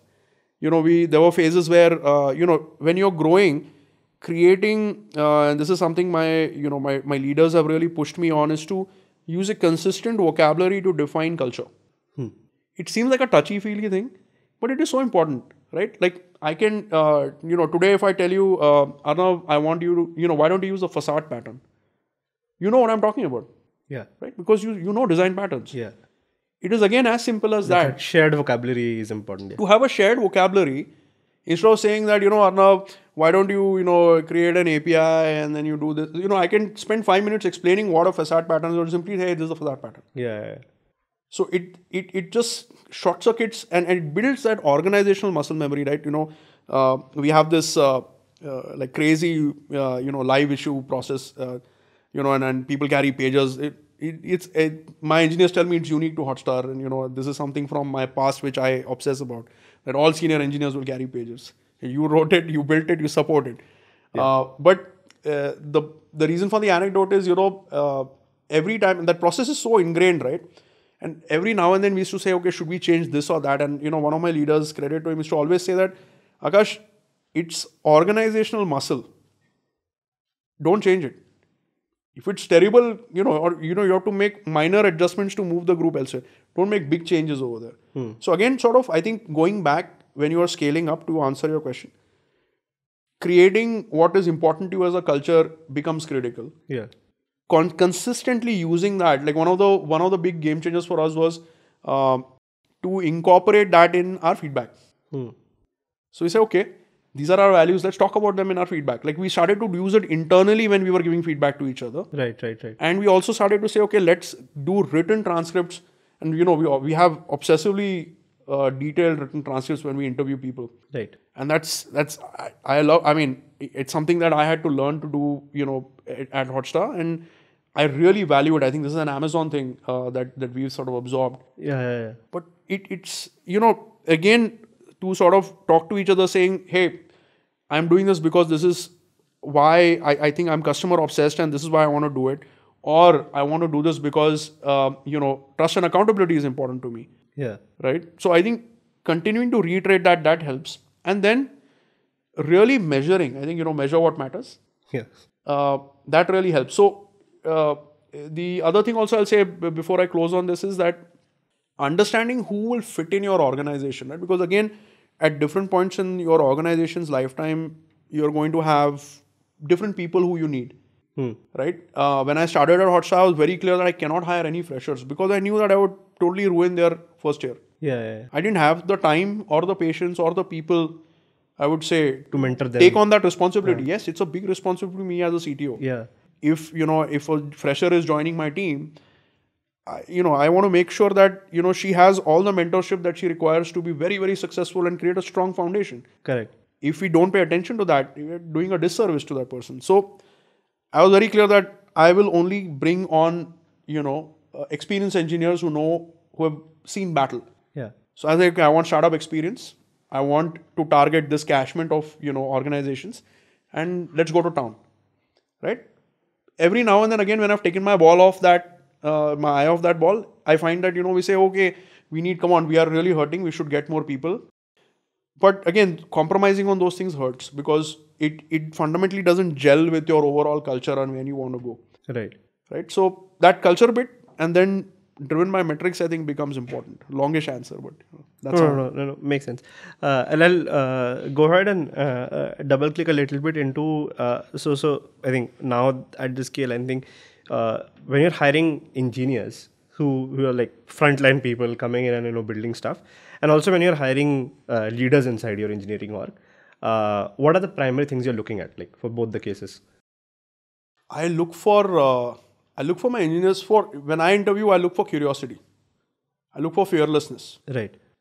If you've gotten that far, and I'm typically later in the cycle these days, a lot of your fundamental, your basic talent is checked off. Talent is a quality gate to come in anyway. Yes, of course. Right. And I spend a lot of time, I encourage my leaders also. Again, I'm a very visual person. For me, it's like a tree balancing exercise. Right? When we try to figure out who we want to get at, how many SSD tools do you need? How many SD tools do you require? Right. How do you find the answer to that? Got it. So I say, okay, hey, it's a tree balancing exercise. Yeah. I literally create a real tree. And I say, okay, fine. Arnav is here and, this is how Arnav's growth is going to be. And, Arnav's maybe mentoring. I expect Arnav at this level to mentor 2-3 other people. Okay. He's got only one person. So do we need people here? Yeah. Right. So you have to, again, and this goes back to being able to articulate our roles and responsibility, Right. and saying, okay, what do you need of each level to contribute? And again, look, it's not perfect. I know I'm giving you all these answers, but I struggle with this on a daily basis, right? Because each of our, and there is autonomy to my leaders. I tell them that you shape the organization the way you want, right? I want you to feel invested in creating, because again, it is, at least my style is very much pure leadership style, where, I say, look, if there's no one else to take a call, I'll take a call. Right? We don't operate that saying, hey, I'm so and so and you are so and so. So we say, hey, look, we are all peers. In case, someone has to take a call and then no one wants to take it, then yes, you step up and you are the person to take it, right? Like I classically give the example of ownership, saying that, I give an army metaphor, which is a bit morbid, but okay, you come to a situation, you ask, you say, hey, who's responsible? I don't know. Most people will say, I don't know anything about this, right? Like imagine I came here and, there was, a cameraman was missing. I'm like, well, I don't know who's going to shoot the podcast. You're like, I don't know, not my problem. But I think even if you don't know anything, right, we all have that much basic intelligence or gumption to say, okay, I'm going to call the next best person that I know, saying, hey, boss, there's no cameraman over here. Should there be a cameraman? Okay. Oh, wait, I'm going to call Arnav. He may know where the camera. So I think you assume leadership, right? People sometimes wait to be given. And that's where I really look for in my low agency, high agency thing. Yeah. Yes, the Shreyas Doshi thing, right? That's like so. I mean, the guy is like super profound, right? But yes, that's such a great framework, and you want to look for those people who don't have to be asked to step up. And I've been so blessed. I think it's testament to what we've been able to achieve at Hotstar with very less people. No one's going to tell you that I know my team is overworked. They're all going to look at this and say yes, but it's just the level of passion, and I think, and that's why it's important, I think, for me to say that am I personally motivated to be on this mission, right? Right, and then I can expect that then I'm sincere in my pitch to whoever works for me, saying this is why I care about this, and this is why maybe you should care about it. Right. Spend a lot of time at work, right? If you're not doing something you're passionate about, then what's the point? Right. Another question I definitely wanted to ask was, a lot of people who actually watch this particular podcast also is people who are just getting started with building new tech companies, young CTOs of new startups. And I think even until few years back, we would not really think of India in terms of like we can build tech companies in India for India, right. like Hotstar reaching world-beating scale, like creating world records and all. But now I think that's not a glass ceiling for us anymore. We know that we are building stuff right from here, which is world-class in level in tech. But let's say a very young company who is getting started, have a good problem statement. They'll obviously have all of these challenges ahead, scaling the team, scaling the tech. What are, I would say, some very fundamental things to, tick the boxes and keep in mind while everything else happens, like the scale happens, all things will happen. What are the things you need to really stick to? My key advice would be to always start with your customer and say, why should your customer use your product? And work backwards from there. I think a lot of younger technical leaders, I would encourage them, I think one of the, to have empathy for the product. Right? Typically, and again, in many organizations vary. You may have product organization that they say, hey, you guys do this. And then, the engineers think of themselves as delivery units, which is a terrible thing. Right? If you are invested fundamentally in solving a customer problem, to what Kailash said, I think very, very spot on in terms of saying, we are here to solve a customer problem. Yeah. We're not here to create tech per se. That is incidental. Yeah. It's a side effect. So if you're able to sort of say that this is where I'm going to be and have a vision for saying, where am I going to go next? Which is the context bit, right? Like when we took on this journey at Hotstar, I said, we knew that we would serve 50 million people. This is a time when we were serving 3 million people. Right. Now, you'd say that's crazy, man. Come on. There isn't enough internet in India. There isn't enough compute in India. So, okay, fine, let's find the limits. So, you, and again, as the start with the customer problem, reverse engineer where you may want to be in the next 1 year, have a awareness of sunk cost bias, right? I think a lot of companies that start up, and it's easy to do now because the bar is so low, but we spend a lot of time, the job, I think, of a young of the technical organization in, let's say, new and emerging, let's say, startups, is to maybe the first iteration you have to be willing to throw away and you have to generate really fast. You take on a lot of technical debt. Yeah. I cannot tell you how much technical debt I have. I still have lots of bodies buried, but we indexed very hard on saying that, yeah, we know that we are doing this. Yeah. Right? And there is badness in it. But you have to first survive to achieve scale. Yeah. So you have to figure out what is your what spectrum, in the spectrum, where are you? Are you fighting for survival? Then yeah, don't go obsessing about, what will happen when 50 million come out. How many can you get to 10 million? Can you get to that point and then move on? Right? So I think those are important things to sort of, at the very basic, start with that. Work backwards from the customer problem. Build out, how you can enable customer, how can you get to the customer faster? Right? A minimum usable product, not a viable product per se. So I think that's where, a lot of my fundamentals also come from, that get out in front of the customer fast, let her give you feedback, and then adapt, right? Get PMF, at least have, we were talking about earlier how even poorly engineered products actually have great traction. Right. And I've been part of plenty of teams which have been like fantastically engineered, but we had no customers. Right. It didn't matter at the end. I think I really like that tech debt piece, because one thing is like in giving side project, like this take home project while interviewing, one of the things I really like seeing is like people who have written a lot of to-do comments and saying that, okay, I know this is broken, but I've done it because it's a side project, later on I will fix it. Yeah. Cognizant of that fact, like sure, take up tech debt, but be cognizant of that. Correct. I use this term called forward debt. My team hears it obsessively from me, right? And the simplest representation of it is if you see a building coming up, a scaffold is a forward debt. It is a promise of a building. Yeah. So, if you fundamentally know, yes, this is where I want to be, you will make better choices on tech debt. Right. So, at least that's where with my team, I say, you know where you want to get to. This may be a suboptimal way of doing it. Tomorrow, yes, you want an API, but can you fundamentally start by at least separating the concern? It may be another function you're calling in the same class or something like that, but that's still a forward debt because the concern has been broken. Right? Yes, eventually it will be an API and some fancy predictive logic. Okay, that's the promise of a building. Right. Can you build a scaffold to start with? Correct. So taking a stand from that, where you're saying like, we are solving a customer problem, like keeping that principle in mind, and then while we keep that in mind, while the company is growing, while you're scaling and all of that, I think that principle, I believe, is also very important when things go wrong as well. Absolutely. Right. And I have heard a lot of stories of like how Hotstar very gracefully exits. Like, for example, I think that God of Stock, which is very popular, like when Dhoni's wicket falls down and the spike comes down, everybody comes to the home page. Maybe we can't stop the home page from coming, but recommendation we can probably stop. Yeah. So how does that reflect into handling crisis also, customer first? So what also helps is to have clarity on why you are there, right? And again, this is credit to very early on our leaders had a very clear policy saying, why are we here? We have 3 tenets, right?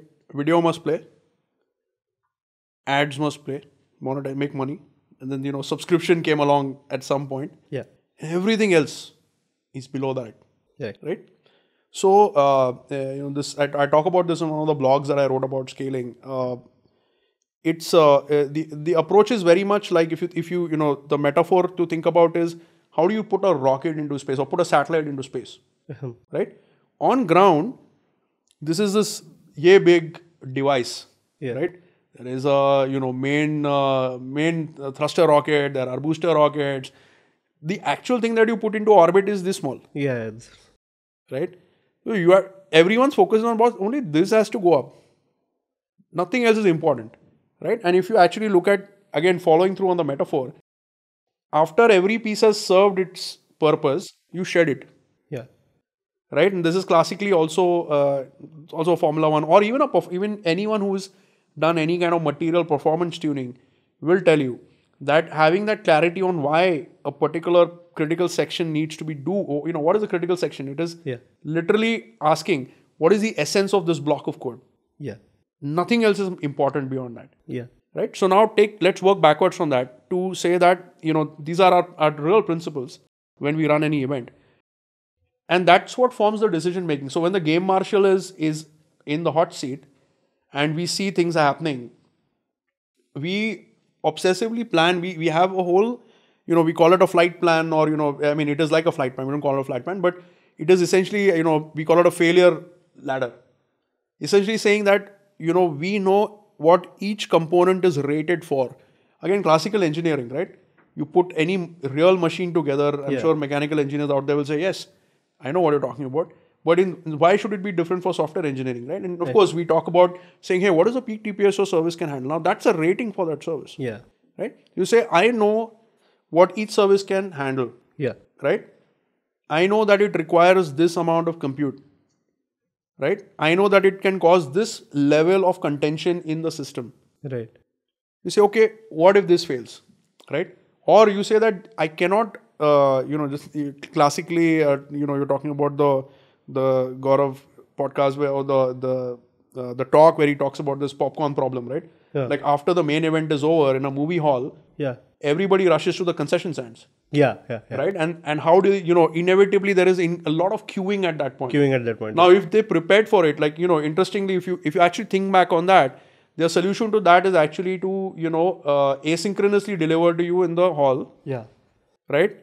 So don't do it in real time. Very key principle of scaling, right? Or essentially, fork your, create more edge workers. Yeah. So you have people in the audience who are taking your order before you even show up there to delay the queuing. Right. Now, of course, that doesn't solve for origin scaling, which is the kitchen. Yeah. Right? But, you see how the same principles can be applied. And we do the same thing, saying that how are we able to shed weight so that we let more people through the gate? Right? Video must play. That is a prime directive. Right? So, of course, at some point, even that may crap out. But till that doesn't happen, right, everything else keeps getting shut off. And a lot of that planning goes into obsessively sort of, while, we talk about, most, and again, this is not rocket science, although we're talking about rockets here. But, people focusing obsessively on vertical testing. So, that most of the time you say, I know how much my system is rated for. Right. But when it operates in concert, and again, going back to distributed systems and, loops and hold and waits and things like that, what it does in orchestration is something that people don't spend that much time on. Correct. Yeah. We do. And we say that, look, this is how these are the personas of customers. They will follow through on these journeys, which will take you through all these microservices. If any one of them has a problem, can you short circuit that so that it lets it go? Right? Also, context is important over here, right? This may not be possible for a Zerodha. Right? Yeah. Like, dude, there's a step where money gets transferred, usi ko short circuit kar diya. Exactly, right? So, not allowed, yeah. So context matters. So we also say, hey, we are not a bank. Right? So what? So again, applying the business domain and really indexing on saying, because you can also, people get obsessively caught up in this as well. Yeah. Right? And I see product as well as engineering leaders or design leaders to really, and that is why it's a multidisciplinary thing, to my point earlier, that engineering leaders really should build empathy for design and product. Because, you may have it's a simple problem today, like, and, we don't have profiles on the product today. Right? Soon to come, but today we don't have that. And, take this problem statement. Imagine Netflix, right? Or Prime or anything. I send you a notification. I send a notification to 300 million people. Come and watch India-Pakistan. Yeah. Everybody clicks that notification. Immediately everybody. What is the first thing they see? A profile screen. Yeah. Now that itself generates so much. Now that's a product decision made that a designer put together, that an engineer put together, But when you magnify it, so a lot of our conversations are, okay, if I magnify the impact on this particular workflow, is it going to hold up? Yeah. Right? In terms of scale, in terms of cost, and there are all these things that come into play, right? Yeah. And there have been opportunities where, or there have been times where the team comes and says, well, I need these god-awful number of cores to run. I'm like, no, hell no. Like, I can't, it's not sustainable. The cost of running your service is so high, it's not valuable. The CAC is too much. Again, for engineering leaders to think like that, we talk about why, our cloud bills are so high.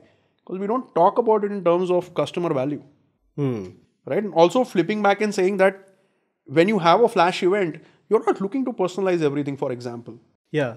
During that event, you're not optimizing. So you want to exploit, again, it is exploiting the conditions for your benefit. And that really leads to, creating these drills, having these failure ladders. So when, this is what the game master does, and this is why she needs to have all the telemetry possible. Like one of the first things we built in 2018 was like, I was talking about the OpEx bit, is we realized very quickly that, I remember we were using some APM them and we were like, this is 5 minutes old. It's useless. By the time you see it, it is useless. Yeah. And we said, okay, then also saying, okay, our metaphor then was to say that the Marshall is a pilot, right? Now, if you've seen any conventional, you walk into, we fly a lot, right? You walk into an aircraft. There are all these there are 500 dials on the damn thing. Yeah, so many dashboard, everything there. Do you think the pilot looks at all of them when she flies? No. Yeah. They have their critical things that they know. Correct. But these are all things that factor in when something happens. They are taught to say, okay, now, this is happening. Look at this damn thing. This damn thing.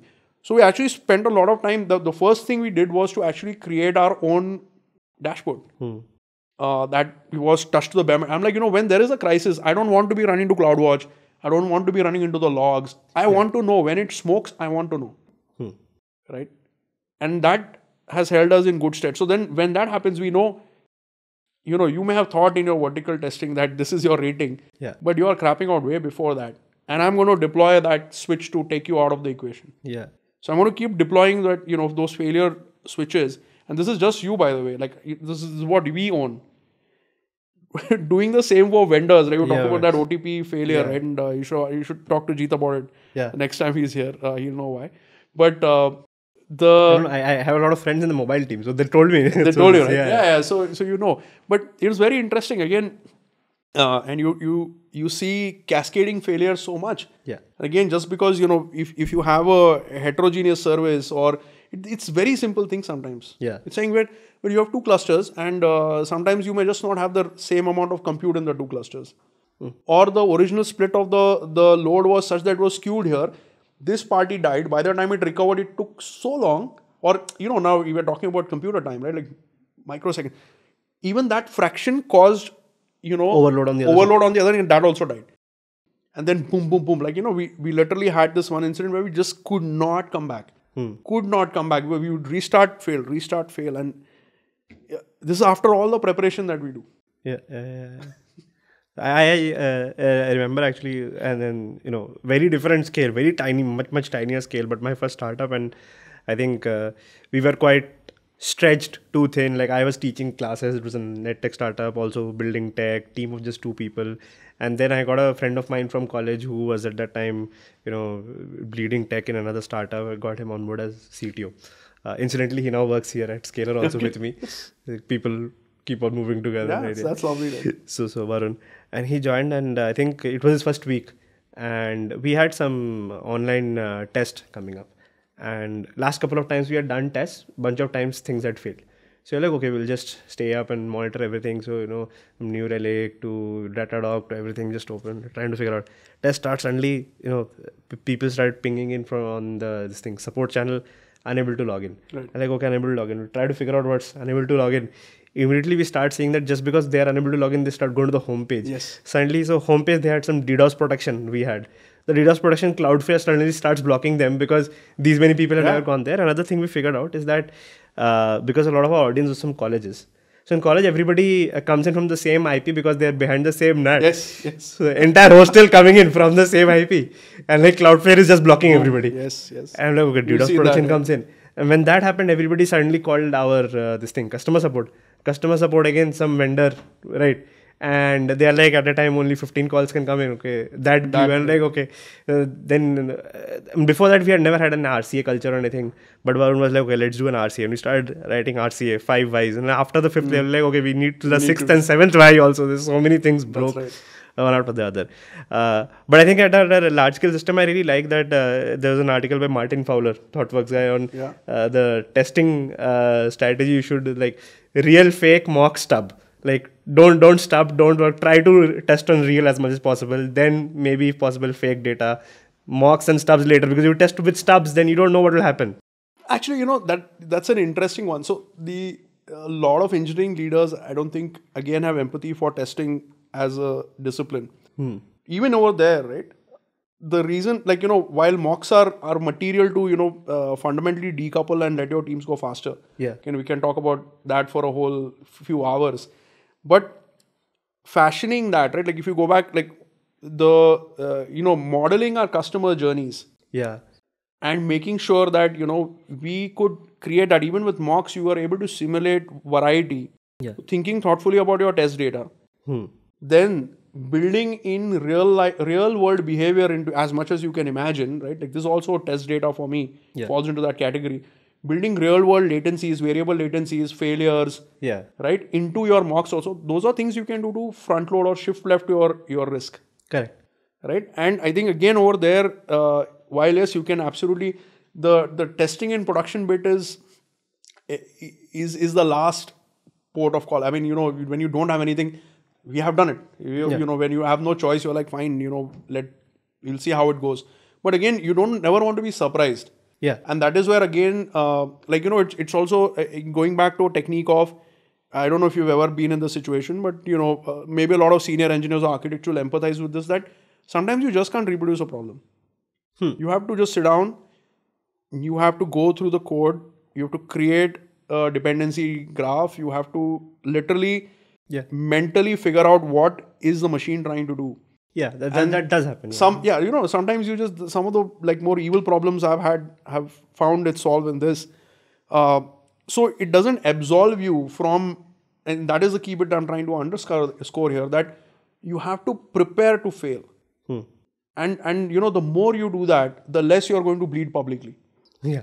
Because yes, you can test in public, but your customers will see that. Yeah. Right, and that is it will be exactly what you were talking about. No, the test strategy, I think what the Martin Fowler says, like when he says really means like anonymize some real data and throw it to your system and test it. Absolutely. Rather than like the entire system end to end, like run everything up, boot up everything.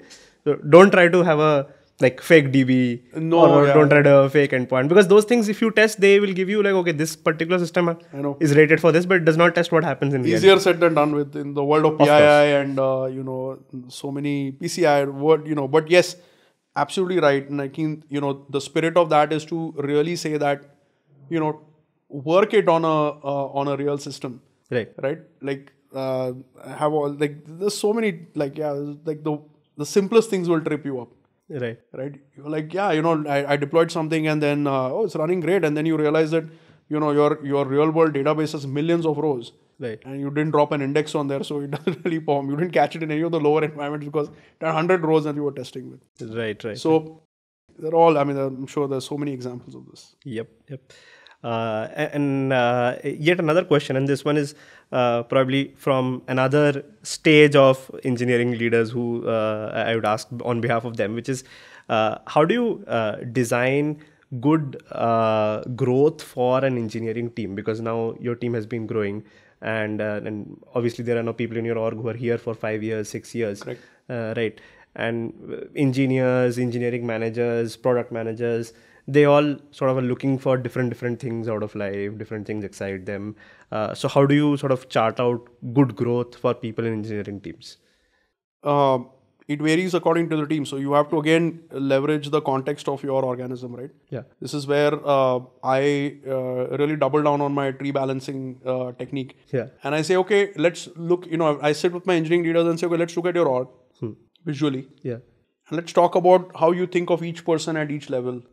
Right. And that gives me multiple data points. One is, how is my leader thinking of the organization? Right. Is it balanced enough? Do we have few people somewhere? Right.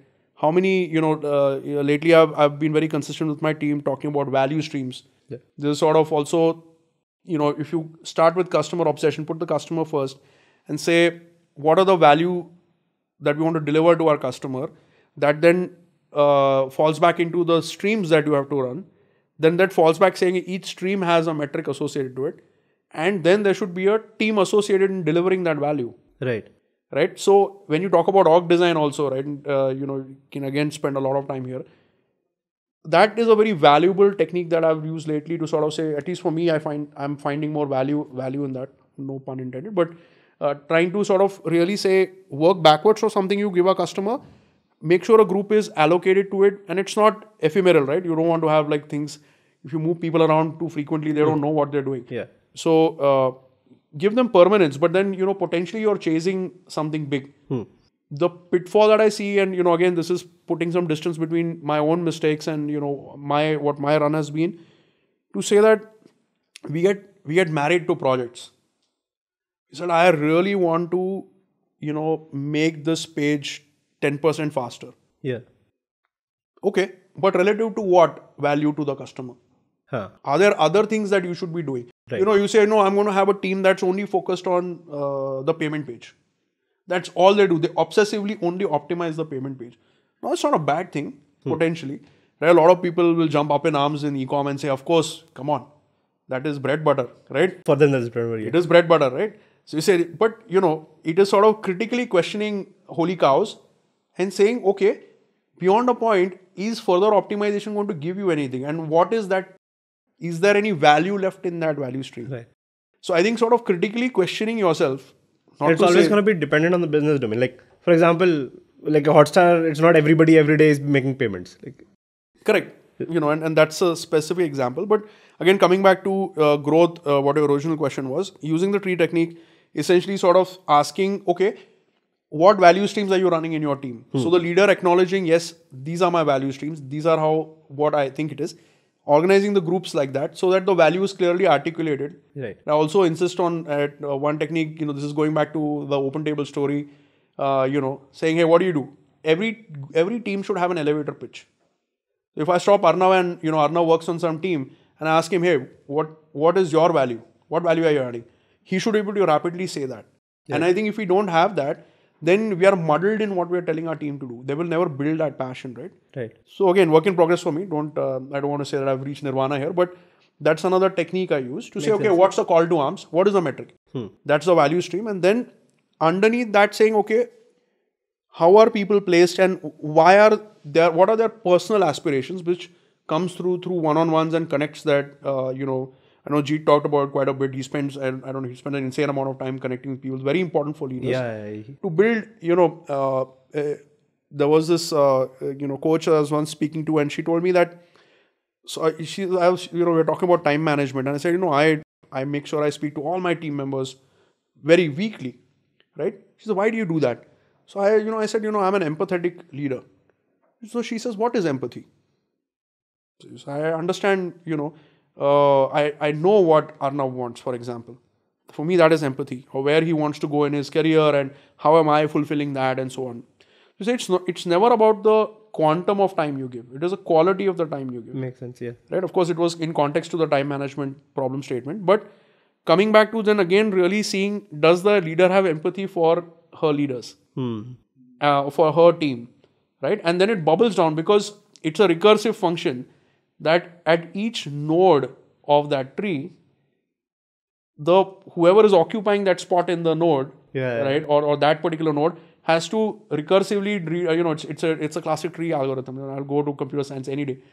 But then you are master with sort of saying that what is the weight, you can think of it as a weighted tree, and then how you are moving things along. At some point, the weight of that particular node, or let's say Arnav has achieved what he wants and is ready for something else. Yeah. So, how are you able to move Arnav to a different area of the graph where his weight can be better and his goals are further achieved. Makes sense. So it's a constant process, right? You want to do it at least on a quarterly basis, if at all, if you can get into that rigor. Because it forces you to keep asking these questions and you know that there is an audit coming. So you're like, okay, at the very least, you get into that cadence. Right. But very valuable.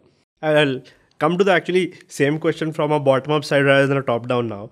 And this would be, asking for a lot of, young engineers getting started with their careers, junior to mid-level. And I think we were talking just like before starting about like, Right. like the focus of becoming man in the machine one as an engineer. Right. And you were talking about all of those things very passionately. So what of advice for junior engineers getting started? What are the things you need to really focus on? Because and I will tell you what happens is like I am teaching a lot of folks like that only, and the problem is like there's a lot of content, there's a lot of media for them also. Like there's a tidal wave of learn 5 languages, 5 tech stack, this is getting built, that is getting built, apply there. So there's a lot of thing to right in front of them, and it's very difficult to sort of focus on. Correct. What you should do to sort of grow as an engineer. What are things you should focus on? So any word of advice there? It's a it's a very loaded question. Too many things in that. Yeah. I think, look, top line is you've got to, it's not about how many languages you can code in. Can you build yourself to a point where you can back yourself to, be a certain way?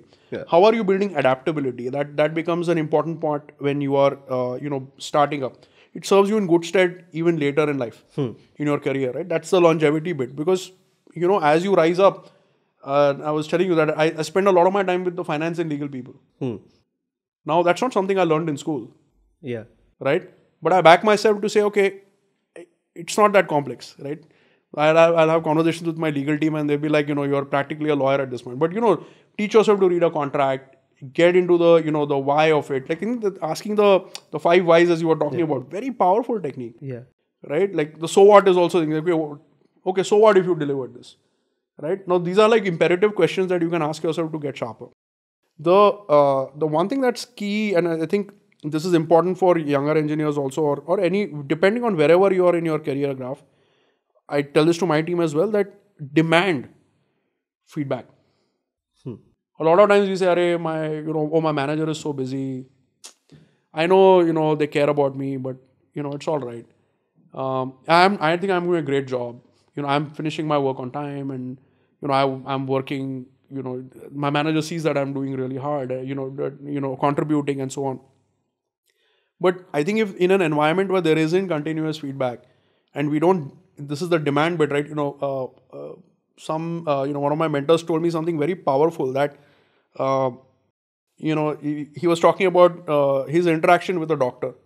It's a cultural thing. He was American, and he told me that he was telling me his interactions with his doctor, and I said, "How the hell? Like, how are you asking all these questions?" And he was describing a very candid conversation with his doctor. He said, "I'm paying for it. Yes. I'm the customer. Yes. I'm entitled to it." And I was like, "Yeah, wow. I never thought of it like that." Right? Culturally in India, you're like, oh, you go to any doctor here, and how many doctors are giving you time of day, right? They're like, next. I'm like, no, sorry, dude, I'm paying you for it. I'm entitled to the answer. Now, take that same mentality, which is basically owning your experience, kind of picking this from this particular anecdote, and really applying it to your career as well. Right. Are you a passenger or are you a driver? You can be, I can, join numerous, I can watch a lot of content online. I can watch a lot of blogs or read a lot of blogs, watch a lot of videos, and I can really upskill myself. At the end of the day, if you don't have that feedback that's telling you that what I'm doing directionally is taking me forward. Right. Right. And this is again, I'm applying forward that to your career as well, saying, what is the end state you want to get at? Right. Is the end state that I want to make 2x of my own money or 2x of money what I'm making, right? And even there, I tell my team all the time, and I will say this to every person out there, that be selfish. Why are you wherever you are working, if you are not growing, right, the place is not giving you opportunity to grow, then, find somewhere else to work. Right? Because you may, the easiest way to raise your CTC is change many jobs, but that's never going to take you far. Yeah. Right? I look at a lot of switches in people's, and I'm like, sometimes there are very good reasons, of course. Right? Typically failed startups, or, it could be a variety of things. Those are good. Those are good failures. And I want to know that. But a lot of times it's like, very opportunistic. And I'm like, no, won't fit. There is no longevity here. You've never really built something. Yeah. So but you build something also by investing in yourself to say that, yeah, I can grow my CTC by 3 lakh rupees if I switch every year. And I always say, okay, what if you stayed this year with me and made that a 10 lakh rupee jump? What would you do? Right? We were talking about how people are obsessed about money and CTC growth. Yeah. Because if you are actually trying to improve your valuation, think of yourself as a startup, no? You say, what is it that people would actually pay for? Why would they pay that additional 10 lakh rupees to me? Yes. And if you actually work backwards from that and then think that you're on the customer, then you have more directed conversations with your manager or whatever environment you're in. Yeah. Right? A lot of time people say, oh, we do side hustles or whatever, right? Even that needs to be a bit directional. Correct. Right. Even I think that can be broken down in a much better way. I feel like the 2x CTC also. Like sometimes I also have students who talk about the same direction. Like, don't think like how to get 2x CTC and short circuit that to, okay, I will take a company jump. Rather than that, what kind of value can I deliver so that instead of earning 20 lakhs, somebody will pay me 40 lakhs? Then let's work backwards from what do I need to learn to deliver that value? Exactly. And then work towards that. Yes. And value then stream. Everybody would be ready to pay you 40 lakhs. Yes. Not just one company, so this particular company gives me 2x, not like that. No, absolutely. And, look, money is important. Title is important, right? If, again, when we have conversations where we parted ways, people are like, yeah, more power to you, look, I can't do that for you. Yeah.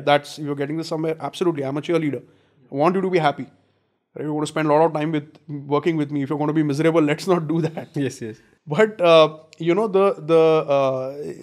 thing again comes down to sort of really saying that never underestimate the value of equity you have created someplace. Exactly. And if you're in an environment where I'm like, hey, if you've proven yourself and engineers will get restless, right? We have quarter life crises, midlife crises. Pick your quantum of crisis, right? At that point, if you're in an environment where your organization is giving you the space, why not? Understand, and also it's a financial thing, right? It is more expensive for an organization to replace you. So that is leverage. You have that, right? Not everybody will get it. But yes, if you are a performer in that organization, stay there, upskill, you will get far more. If you go anywhere else, you're going to reset yourself, rebuild the equity. Yeah. And it's going to set you back actually from where you want to be. Of course. Right? Which is my push always. So I always try to sort of say, like, think of yourself. People talk about how you are the product, right? And packaging yourself, thinking about yourself as having value, right? Yeah. This is your, and you can say that socially recognizable metric is the CTC. Right. Unfortunately. But, there is also the soft value that you create in terms of, sometimes, the most learning I've had is when I've not been paid for months. Right? Yeah. And it was easy to switch and go someplace else. Yeah. But then that bond that you created, then the learning that you had is special. Yes, right? Definitely. I mean, I go back to my tiny hour days and, it was very easy. One of very early on, I remember this clearly, and I went in front of the team. This was literally, I think, my second week there, if I'm not mistaken. And I had all hands and I said, look, we have so much money, we have so much runway. Everybody who wants to quit can leave now. Yeah. But don't kill me with, I don't want a death by 1,000 cuts. The rest of you, if you want to stay, my only focus is to increase my runway 1 month at a time. This may sink, but 1 month runway extra, every month we will try that. Yeah. If you want to stay and fight with me, please stay and fight. A lot of engineers did, and those, to me, that's a very special bunch. Right? It's very easy to shift out and, it's, taking yourself out of the game is the easiest thing you can do. Right. Makes sense. Finally, I had just a few more questions, which is around like how does the future look like? And I wanted to really talk about at Hotstar also, you've been investing a lot into AI, right? So, I mean, I get it that the recommendation engine homepage makes sense. But where else, in your entire stack of the things, where else things like AI, machine learning are sort of fitting in, and looking into the future, where else do you think? It's, again, working customer backwards. Today, we are fortunate that we have such a big footprint in the Indian industry. Even, otherwise, we are in Southeast Asia, in multiple regions where we are running our platform. So we have a lot of customer love. The thing constantly is that how do you continue to stay relevant? Again, technology, now whether it's AI, ML, most of it is ML anyway, but people, I don't want to throw buzzwords out there, but really the customer problems we are trying to solve is that how do we create a differentiation? Why should you watch an Hotstar? Yeah. Right? That's a question to answer for me. Right. Now, there are several other platforms that have content on it, right? So the customer doesn't have any loyalty, and they shouldn't have any loyalty as such. Right? You want to be entertained. Sometimes you want to watch a YouTube. Sometimes you want to watch a Prime, and sometimes you watch a Hotstar. Yeah.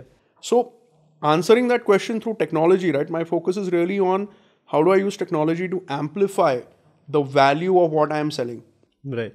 Right. And if I'm selling air, fundamentally, how do I improve the value of that air? Yeah. Right. I'm talking very abstractly, but to get more down to take a remote, turn on Hotstar, and delightful things happen. Right? Yes. So, it could be any of those things that you're talking about. And all of those things require a technology mindset, which is to say that, do I know my customer well, right? Talk about Rex is the easiest thing to think about, and people have been doing it for a while. Recommendations, right? Yeah. Even there itself, in terms of saying that we've invested a lot in sort of saying, okay, how can we create personalized layouts, right? Maybe Arnav likes it this way, Akash likes it that way, right? I know my mom, when she opens, who said that it should only be a tray-based, like the layout that we see today. Yeah. Right? We just actually make our product inaccessible if you think about it. Right? So how do you unlock the next level of consumption? And a lot of those things come, one of the very, I think I would say we pioneered this is something that, we said we want our, the content we produce, in many regional languages. It's Bharat is a thing for us. It's always been for the organization, and we started with a simple premise. Back in when we were starting out, our data showed us that English was the most dominant language on the platform, which clearly is bogus, right? So we said, okay, how do we solve this so that the content starts in the language that the customer prefers to consume in. Right. And I think we were the first people to really spend effort on ensuring, right? Today, if you see any content, right, go back. Now, of course, a lot of other players are doing it, but all our content is dubbed in the key languages or the languages that our customers are asking for. Nowadays, in the top tray, also a language level selection is also available. I think. Yeah, when the watch app I have seen that's right. So when the watch experience begins, you are immediately shown that hey, you can watch this in the language you prefer. And I know. I was looking at your profile and you speak apparently fluent Bengali and some Oriya apparently. But maybe you want to watch something in Bangla, right? Or I was watching RRR and I want to watch in Telugu. I'll read the subtitles, right? Or Tamil. So the meta is over there that again recognizing working from a customer backwards, and that took a lot of work in the back end to make happen. Yes. It took, and it improved. When you talk about ML or AI or generally, more signals are better. Right, and then sort of working your way backwards, and of course now our data looks very different. Yeah. But think of it this way, right? Like the important thing is that again using technology now. Even thinking about you were talking about payment. How can we make Hotstar a more transactional thing? Today you think of it more imperatively. Oh, I have some free time, I'll go here. Versus let's say a Swiggy, right, or Zomato. Since you're ex-Zomato. Zoman, I guess. Right? So how do you decide that? We all have our affinities to specific platforms. Yeah. You instinctively, you say, oh, I'm hungry, so I think of this. Yeah. Right? So how can you create a deeper relationship with the customer that comes from sort of, recognizing that and having technology unlock it? Right. And, look, technology changes so rapidly. So for me as a CTO, like I'm constantly sort of, trying to question myself that how much sunk cost bias do I have? Right? I needed to create something 3 years back because nobody, no vendor could offer that. Yeah. It's not my, and again, sort of having that clarity in what is your core business? Why are you here? Yeah. I'm not here to... Recommendation is something I personally also feel is very important as a consumer, I feel, because what happens is, very frankly speaking, behavior is like I have a TV. I have got Netflix, Prime, Hotstar, even Apple TV now. Yes. All those are there. I've taken a plate of dinner, sitting, and I open all those apps, and unless within, let's say, 30 seconds, 1 minute, I'm able to find something interesting, and especially on a TV kind of a screen, it's very hard to type. Yeah. Like if just by navigating up, down, left, right, I can find out something I like. Correct. Great. If I don't, I just press the back button and go into another app, and maybe I can find something there I like. And a lot of times what happens is that the content is there inside that app. Like I Google search and okay, it's already there in this only. It's available on Prime, but it's not recommending. It's available on Netflix, not recommending. That happens. But if I can, get it immediately, I would definitely spend my time on your product because I got it there. It's it's amazing, right? I think again for going back on, and I know my product team and engineering teams will applaud this, but our product is used by multiple people in the household, and actually not having profiles really, we have so much content on the app. Yeah, it's always hurt us in the past. So but again, go back to use cases, and as we are, it's coming soon, right? It's coming soon. Yeah. But the just the way the product is created, I have to rethink it, and this is the fun I think of working at Hotstar, is that you have to really think of how is this going to work at scale. Yeah. I can't just copy an experience that another competing platform has out there because let me just throw profiles in there. It's easy for me to do that, but the hard thing for us has been that how do we create an experience that works at scale for all types of our customers. Makes sense. Yeah. And I think that's where the beauty of sort of creating a product in India in general. I think creators, our customers are so diverse and so different. Yeah, it is mind blowing, and I think that's the fun of going to work every day to sort of say, how do you solve for this cohort? Okay, this is and there's such spirited conversation. We do our UX team does a lot of customer interviews, and it's fascinating to look at that research. You're like, okay, and this is counterintuitive. I didn't think of that. Yeah, that's a conversation I've had with a friend of mine some time back. I remember because my Netflix has my mom's profile as well, and those screens look very different. Yes. Like if I open my mom's screen, it's a whole different affair. Like there are Hindi, Bengali movies inside it, and mine is a lot of documentaries and action movies, and it's very different. And then even the layouts and all, I think Netflix has been doing a little different for different profiles. Yes. And I was talking to my friend, like if somebody like Hotstar does it, it has to be not just about recorded content, but also has to be the live stuff. Because if it is my profile, it would have a lot of football and F1 content.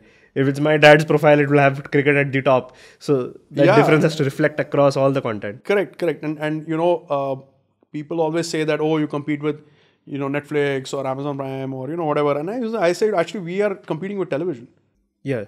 The product, at some point we used to have news, which we don't have anymore. But literally, the product has so many things in it. And the variety, I would say, there isn't any, I would wager there's probably no other OTT platform in the world that has the variety of content we have on the platform today. Right. Because there are niche over time, we've really leveraged that aggregated strategy to our benefit. And, that's what our customers want.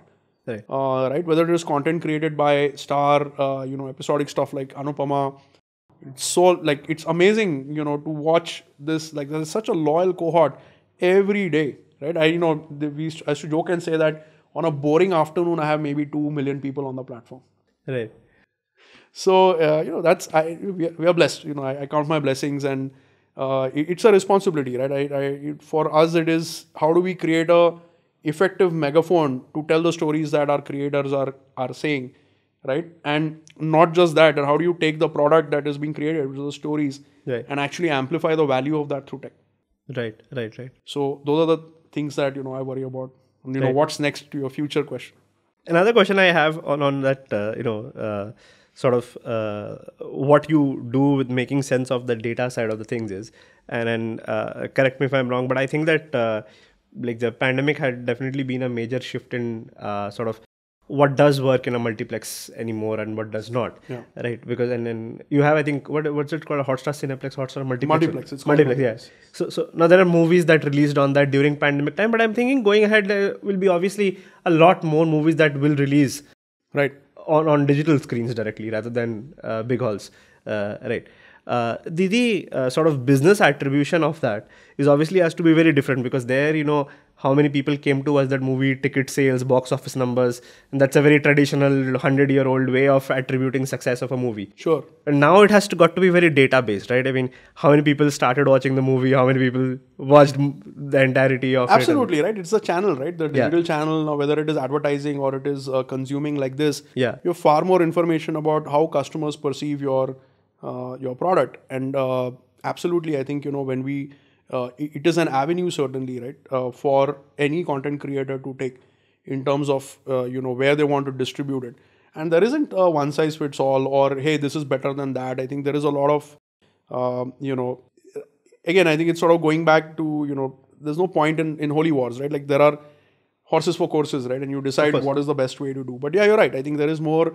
When we work with our creators, we do have information about, well, who's watching it. Yeah. How much are they watching? Where are they coming from? And it's far more richer for them.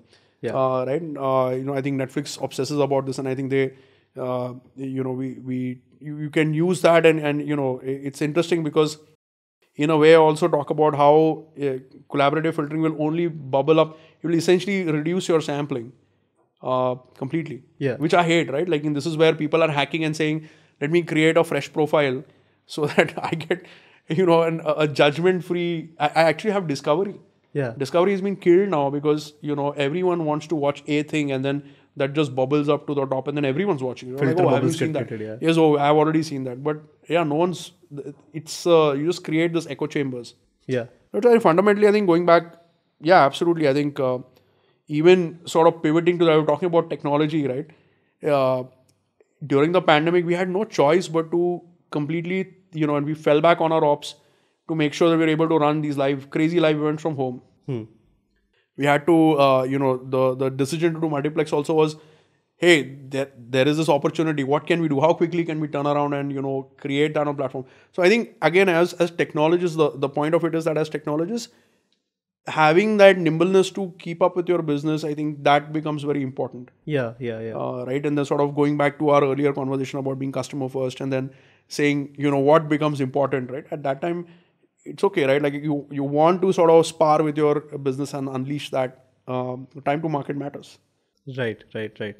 And I think just one final question is, like, next, I would say few years, next 5 years, why do you see, like, this particular domain, like media, content, digital, why do you see things moving? Yeah, I mean, I'm not a fortune teller, but look, I will double down and say that, the experiences will become more important. Why do you watch something on OTT versus going to a movie theater, versus why would you prefer one OTT platform over the other? Right. So I think creating that differentiation will be material. Right. I don't claim to see I don't want to even look 5 years ahead. 5 years is a very long time. Yeah. Right. Even if I look in the next 1 or 2 years, you've got 5G coming. That will materially change the landscape and will open a brand new cohort. Right. Yeah. Then, for people who are already,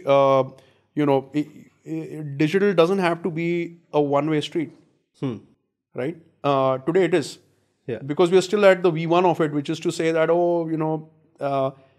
wait, I can send this through a SAT and I can send it from the internet as well. Okay, cool. So it just, you have to stop looking at the distribution channel alone and say that, how do you create a transactional relationship with your customer? Right. Ultimately, and that's the holy grail of, what everybody would love a very strong transactional engine, right? And you've been at Zomato, and I think that was a key thing. How do you monetize? You don't have a transaction engine, which is where they had to get to get there. But leveraging that technique is important, and how do you apply that to different domains? Digital is no different, right? To do that, but yeah, makes sense. Why should the customer use your platform? You constantly ask that question. Yeah, right. Like the simple thing is, it's muscle memory. A long time back, I had to coach myself to say, I will always, use my product first, so that, in the beginning when I started, using the product became a big thing. And once I start now, like my family tells me, you're just like a, Hotstar spokesperson, because I'm like, yeah, man, I only watch Hotstar. There's so much stuff on it, right? Yeah. But yeah, it's not obvious. It's about, one is to sort of coach yourself, which is the technique that I adopted and said, I want to see you be a customer to my product as well, which is the first thing I want to be always. Otherwise, I won't have customer obsession. And the second is that, okay, in the absence of that self-motivation, how do you create a reason, right? Like, why is Arnav not fundamentally reaching for Hotstar or, replace customer there as a first thing? So if you know that you're going to get a variable reward or a differentiated experience, those are at least starting points in my book. Makes sense, yeah. Awesome. I think thanks for, answering I think a varied set of questions across a lot of things. Sure. But I think lots of these would be questions in the mind of our viewers, and then thanks for answering all of them, and thank you a lot for taking out your time. Absolutely, my pleasure. Thank you for having me. It was a good chat. Thank you. Cheers. Okay.